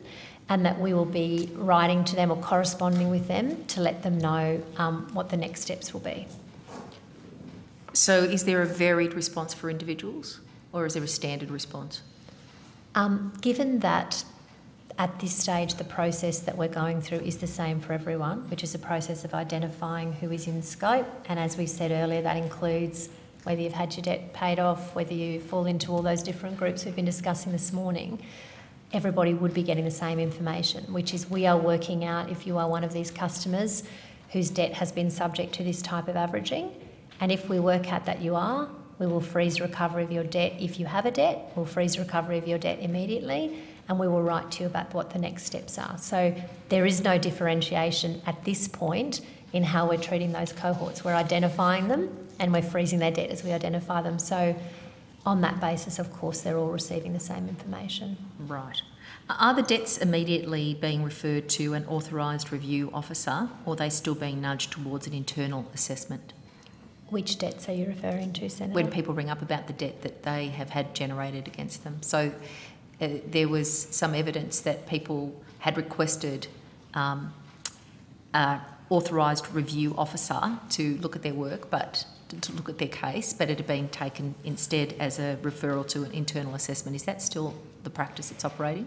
So our standard practice is that anybody who seeks a formal review can receive a formal review. So would you be able to provide on notice the numbers of people who've sought a review?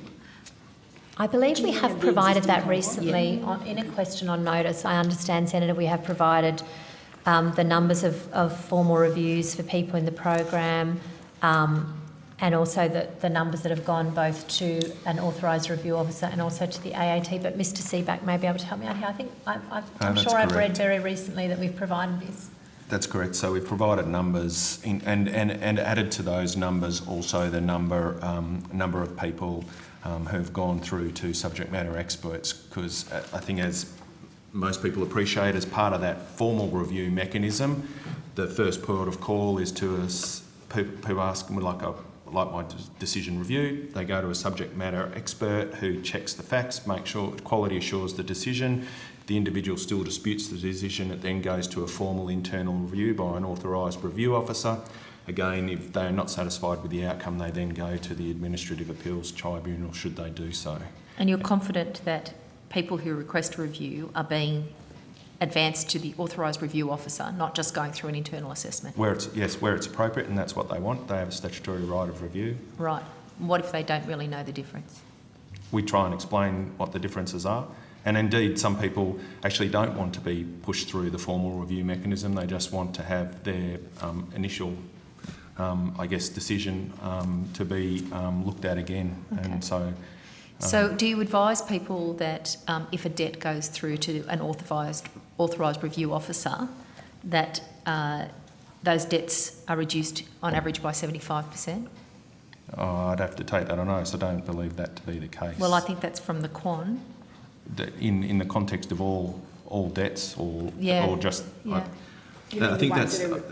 yes. So that when people ask for a review, their debt's actually reduced by 75%. So I think there's a couple of... The reassessment process or... Well, no, we're not talking... I think we're talking about the review process. I think there's a couple of things here. One is that we know that less than 1% of these types of debts that we've been talking about this morning that are formally reviewed end up with a change to the review outcome. I assume you're talking about where there is a change, how much that change is by, and I don't think we would have that number to hand, where there is a change. So, sorry, Senator, you may be deriving that number from a process that occurs before the formal review, which we call a reassessment process, which is where a customer will present on the phone and say, I'm unhappy with my debt. The compliance officer will explain their formal review rights, but then we'll also explore with the customer, would you like to look at the debt again, the calculation? Do you have any more information that you could give us to have a look at it? And often the case is a customer will then be able to present us with payslip, bank statement, calendar entry, verbal evidence, and then we will reassess it, and sometimes that debt will be reduced. Are we talking about the discrepancy notice in the first place? Is that where you started from? I think that's what it sounded like, rather than the debt that's been determined. Debts that go through to ARO are reduced by 75% is what I was basing on. So we will have to take that on notice. We do know that debts that go through, that only a very small proportion of debts go through to formal review processes at all, and of those that do, less than 1% of them are changed on appeal. As to the quantum of that change, once they are changed, we'd need to take that one on notice. I'm not sure where that figure's come from. If you could, and give us sorry. sort of the lay of the land with regard to that. You have indicated that you're going to be writing to customers to advise them of future changes to the scheme that will impact on them if there's any new legislation, but that letter is not yet formulated, is that correct? So I think I've mentioned, the letter that I mentioned this morning was the letter we're working up at the moment to make sure that as people's recovery is being frozen, we can write to them to say, we've identified that you're part of this group and we've frozen recovery, so they understand why there's been a change potentially to what they're getting in their pay each fortnight. So I sort of flippantly before said, you know, Dr Baxter, will it say we made a mistake? Because people who've been caught up in this actually deserve acknowledgement that there's been a mistake made by the government in their communication with them, rather than, you know, this was an iterative process problem. People expect the government to own this and say sorry, and as the government's agency, can you reassure me that it actually will say we're sorry? Well, as I've indicated, we're still working through exactly what's going into that letter and talking to customers about it. What it will be focused on is saying there's been a change to the program and you are one of the people who's affected by this change, and here's what it means for you. I am not someone who's very experienced. I certainly have members of my team here with me who are experienced in that process of working with customers, but they assure me that often the things that we think are helpful to add into letters don't necessarily aid the understandability of those letters and making sure they're as kind of clear and direct as possible for people about what this means for them. I think people understand what sorry means and what they need to do. So that's what we'll be focused on. It's important to understand, Senator, as you can see from our submission, that any reassessment process has winners and losers. Yeah, that's an important point. So you're sort of suggesting that a reassessment process may end up with less debt or no debt. Well, given that is a possibility. Well, exactly, given the High Court's ruling about the demand for payment not being valid. Well, the data sitting in our submission suggests there's different possibilities here. Could you provide an update on the financial implications of the scheme overall, including the total cost of the scheme since commencement at November 19? I'm sorry. I think I asked a question about cost centres around remediation. So what is this new question? So I just want to be clear, as I'm working my way through, that you will provide on notice a breakdown of the costs. And no, I don't believe I took that on notice, Senator. I think what I said is that we are not able to know at this point, because we don't know the size of the impacted cohort, what the impacts might be, if any, on the program going forward. I mentioned to you we work closely with social services and the Department of Finance on that. I mean, it is worth noting, just to the point Mr McNamara just made, the historical data we provided in our submission about the outcomes of reassessments. I think it was in Appendix A, pages 15 to 17, which showed that reassessments of overpayments do result in a number of outcomes. A very small number of overpayments under QP were reduced to zero, some got reduced to an amount greater than zero, and in some the overpayment increased. So we just don't know at this point what impact this change is likely to have. Could you take on notice the total amount recouped? Recouped? I don't need to take that on notice. I can tell you. Do you mean recouped under the program to date? Since November 19? Oh, no, I would have to take that on notice. Money's increased or reduced by reassessment? So sorry, Senator, to be very clear, at the moment we are still identifying those cases that are in scope for this change. So none of those, any changes that may result from next steps, none of those have happened yet. All that's happening at the moment are in-flight reviews, so reviews which were already... But there's freezing. There is freezing? Yeah. What's the amount of that? Okay, so you want to know on notice as at today's date, how much has been the frozen? quantum of what has been frozen. How many to date. people and the amount? Thanks. Can take that Robo-debt notice. was being used by the government to achieve a $2.1 billion budget savings target. And we know that from cabinet documents that were leaked, the government was $600 million behind in its target. It was considering a proposal to expand the program to the vulnerable and sensitive groups that Senator Seward asked about, including homeless people who are homeless, over 65, people with disability. Is the government still considering this proposal? The government has no plans to change the prioritisation of groups at this point. So there won't be an expansion of the program? That's a decision for government, and I've indicated that there are a range of processes being looked at the moment, but the government has no plans. Has the department done any work on the impact of the suspension of the scheme, as it was previously constructed, on the proposed savings that the government is targeting?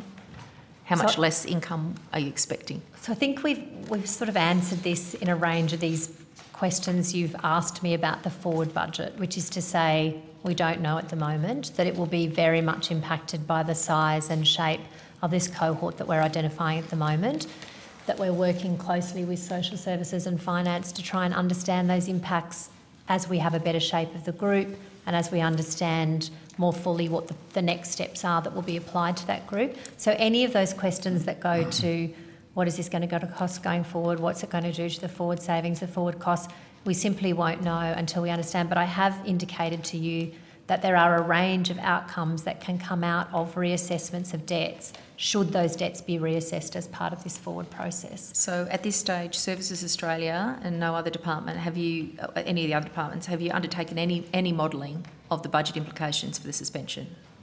No. Our focus at the moment is on trying to identify the inputs that you would need for any such modelling. So to do any such modelling, you're going to need to understand the size and shape of this cohort, and you need to go and understand what is the process, what are the next steps that you're going to take with this cohort. So, and at the moment, we are still just working through both of those things. I'd like the total cost broken down in whatever way you could of the mopping up of this mess that's been going on. You have to wind up. Yeah. I'm sorry, could you just clarify what that last question I'll is? put that one on notice. Can details be provided of any ministerial briefing held in relation to the implications of robo-debt with regard to the Infosys contract? So, sorry, could you clarify the So I just have lost you a bit with the question. The Infosys contract has been announced in recent days. Are you talking about the entitlement calculation engine contract? Is that the one? Yes, which is relevant for you. We would have to take that on notice, Senator. Does that system interact with DHS's system? I understand it does. It's not a system that exists currently. It's a new system that's being envisaged, that is being built. And it's just been announced? At the moment, it's not part of our compliance system at all. I'd have to take on notice any implications, Senator. So if you could take on notice any implications of the robo-debt matter for the Infosys contract, single touch payroll, any legislative change or other changes of future operation of income. Last one, if I can. With regard to the new structure, with the changes in machinery of government, what are the reporting arrangements for Services Australia within DSS? Is it going to be similar to the NDIS? And how much involvement will Secretary Catherine Campbell have with income compliance, and has she been briefed on the recent updates? Is that to take on notice? Well, can you answer that briefly now? So the machinery of government changes that have been announced don't take place until 1 February. And my understanding is some of what that means and how that will look, the shape of the two departments, is still being worked through. What we do know is that it will be an executive agency within the DSS portfolio. And Ms Campbell, just to be clear, Ms Campbell was the Secretary of the Department when the first iteration of the robo-debt was designed, is that correct? I don't have the exact dates with me, I'm sorry, Okay. Senator. Can you take that on notice? Certainly. Okay. Got it. Mr Seabetch, is it going to be quick or should... I'll try and be as quick as I can. Okay. Just in relation to the number of DPOs in relation to social welfare debts issued since the legislation came into effect in 2017 to 30 September this year, 2019, We've issued 138 departure prohibition orders to 114 people, and the value of the debts covered by these prohibition orders is $3.2 million. Thank you. In relation to withholdings, the initial debt advice to current customers seeks repayment in full within 28 days. Letter also notes if you don't pay to recover the money owed, the department may, amongst other things, reduce payments you receive from us, so withholdings from existing social security payments. If a current customer contacts the department within the 28 days, they can negotiate a non-standard withholding rate. If they do not contact us, the department applies automatically the standard withholdings on a customer's social security, family or student assistance payments. The standard rate of withholdings differs based on whether the customer receives a social security payment, family or study assistance, but in the context of social security payments, the standard withholding rate is 15%. The rate of withholding is not legislated, it's a matter of government policy, and the last increase to the standard withholding rate for social security payments was in 2009-10 budget, where the rate increased from 14 to 15%. And finally, as at 30 June this year, 2019, 64% of current customers with withholdings had negotiated a non-current rate of recovery. Thank you. Thank you. Thank you very much for your time today. If we could get responses to the questions on notice by mid-January, that would be appreciated. There are lots of questions on notice. I still have lots. I'm sure Senator O'Neill does, and I think Senator Askew and Senator Hughes may have some, I'm not sure. Thank you very much, and we'll get those to you as soon as possible. We will adjourn and we'll see you all in the new year. Thank you. Merry Christmas and Happy New Year. Thank you very much.